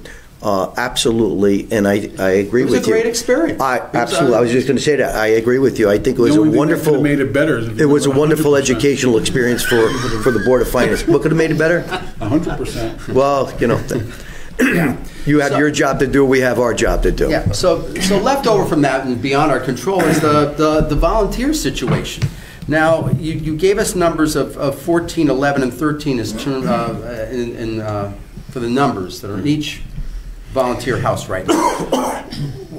When we sat down, what were the numbers? What were the numbers back then? I mean, it seems as though I didn't think they were that low at that point. Yeah. So just at the risk of just not knowing. So what has the change been in the last year or two? Sure. And it's funny. I actually can pull it up rather easy. Give me 1 second to do so. But it hasn't changed much. If you want the exact number, I'm going to dig it out now. All right. But it's within one or two. Yeah, but so the recommendations that we had on the firefight volunteers, you've enacted virtually all of them. You've integrated the training, you've enhanced the volunteer experience. We've as a town, Mr. Fried and others have made sure that the tax deferment benefit is increased for these people.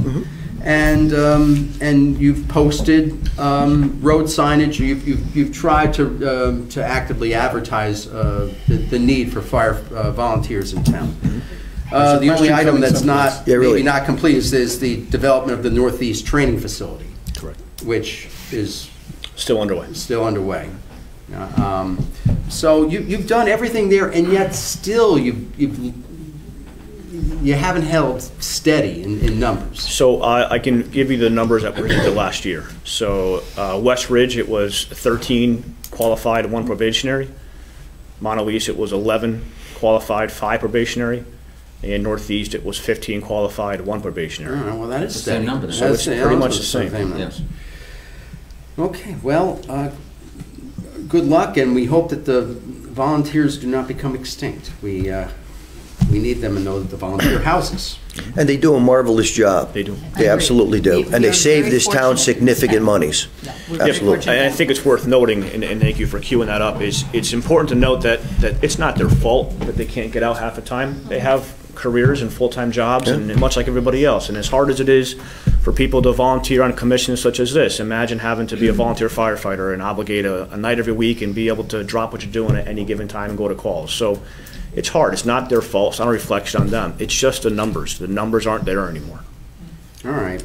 And the career side, the contract that you're, the labor contract, are we in year 3 of a 3-year contract entering in this next fiscal year? The contract will expire in 2 more years. In 2 more years. Oh, because because the last one expired, I thought, in 2017. So it might have been a 4-year contract, but okay. I suppose that's you good, Michael? That's all I have for now. Any other members? Just one question. You mentioned a training facility. Is that in process behind Northeast? It is, sir, yeah. So we secured an architect quite a while ago. The architect is now in the final stages of preparing those plans.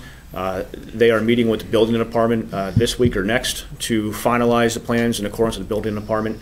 They have to submit a modification to the state building department because It's projected to be a 5-story building as allowed for by zoning, and it doesn't meet the modern building codes because it's such a unique style building. So naturally, the codes don't really allow you to build a building like this. So they have to submit some paperwork to the state to get what's called a modification and get it legally built.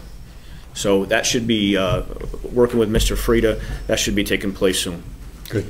And we have money put aside, Jim, from Quinnipiac's voluntary payment to the town that will go towards that project. So. Great. And as far as dispatch goes, the police are coming. Yeah, and the police are coming.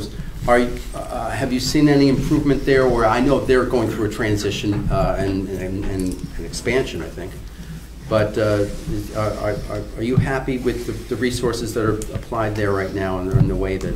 Yeah, dispatch falls under police, but it's kind of a shared resource. Yeah. You know, the addition to the dispatching staff took place in January, so they're still kind of getting up and running with how it's going to be moving forward. So we haven't yet experienced what it's going to look like, but we are very much involved with the police department and the administration of the police department, and working on how that's going to be provided for. There's an intent to take back the EMD, which is going to be huge for us. It's going to cut down on response times, and there's obviously going to be some improvements made, as you were aware of when we had those meetings. Would be a big difference. Right? Yeah, just in how accountable they are. Yeah. I mean, and again, that was the first time we've made enhancements to dispatch in decades.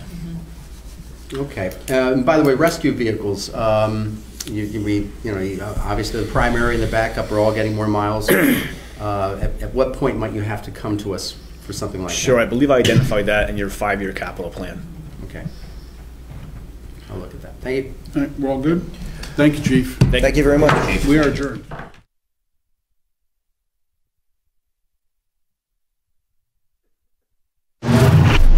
The preceding program is brought to you in part through a grant from the town of North Haven.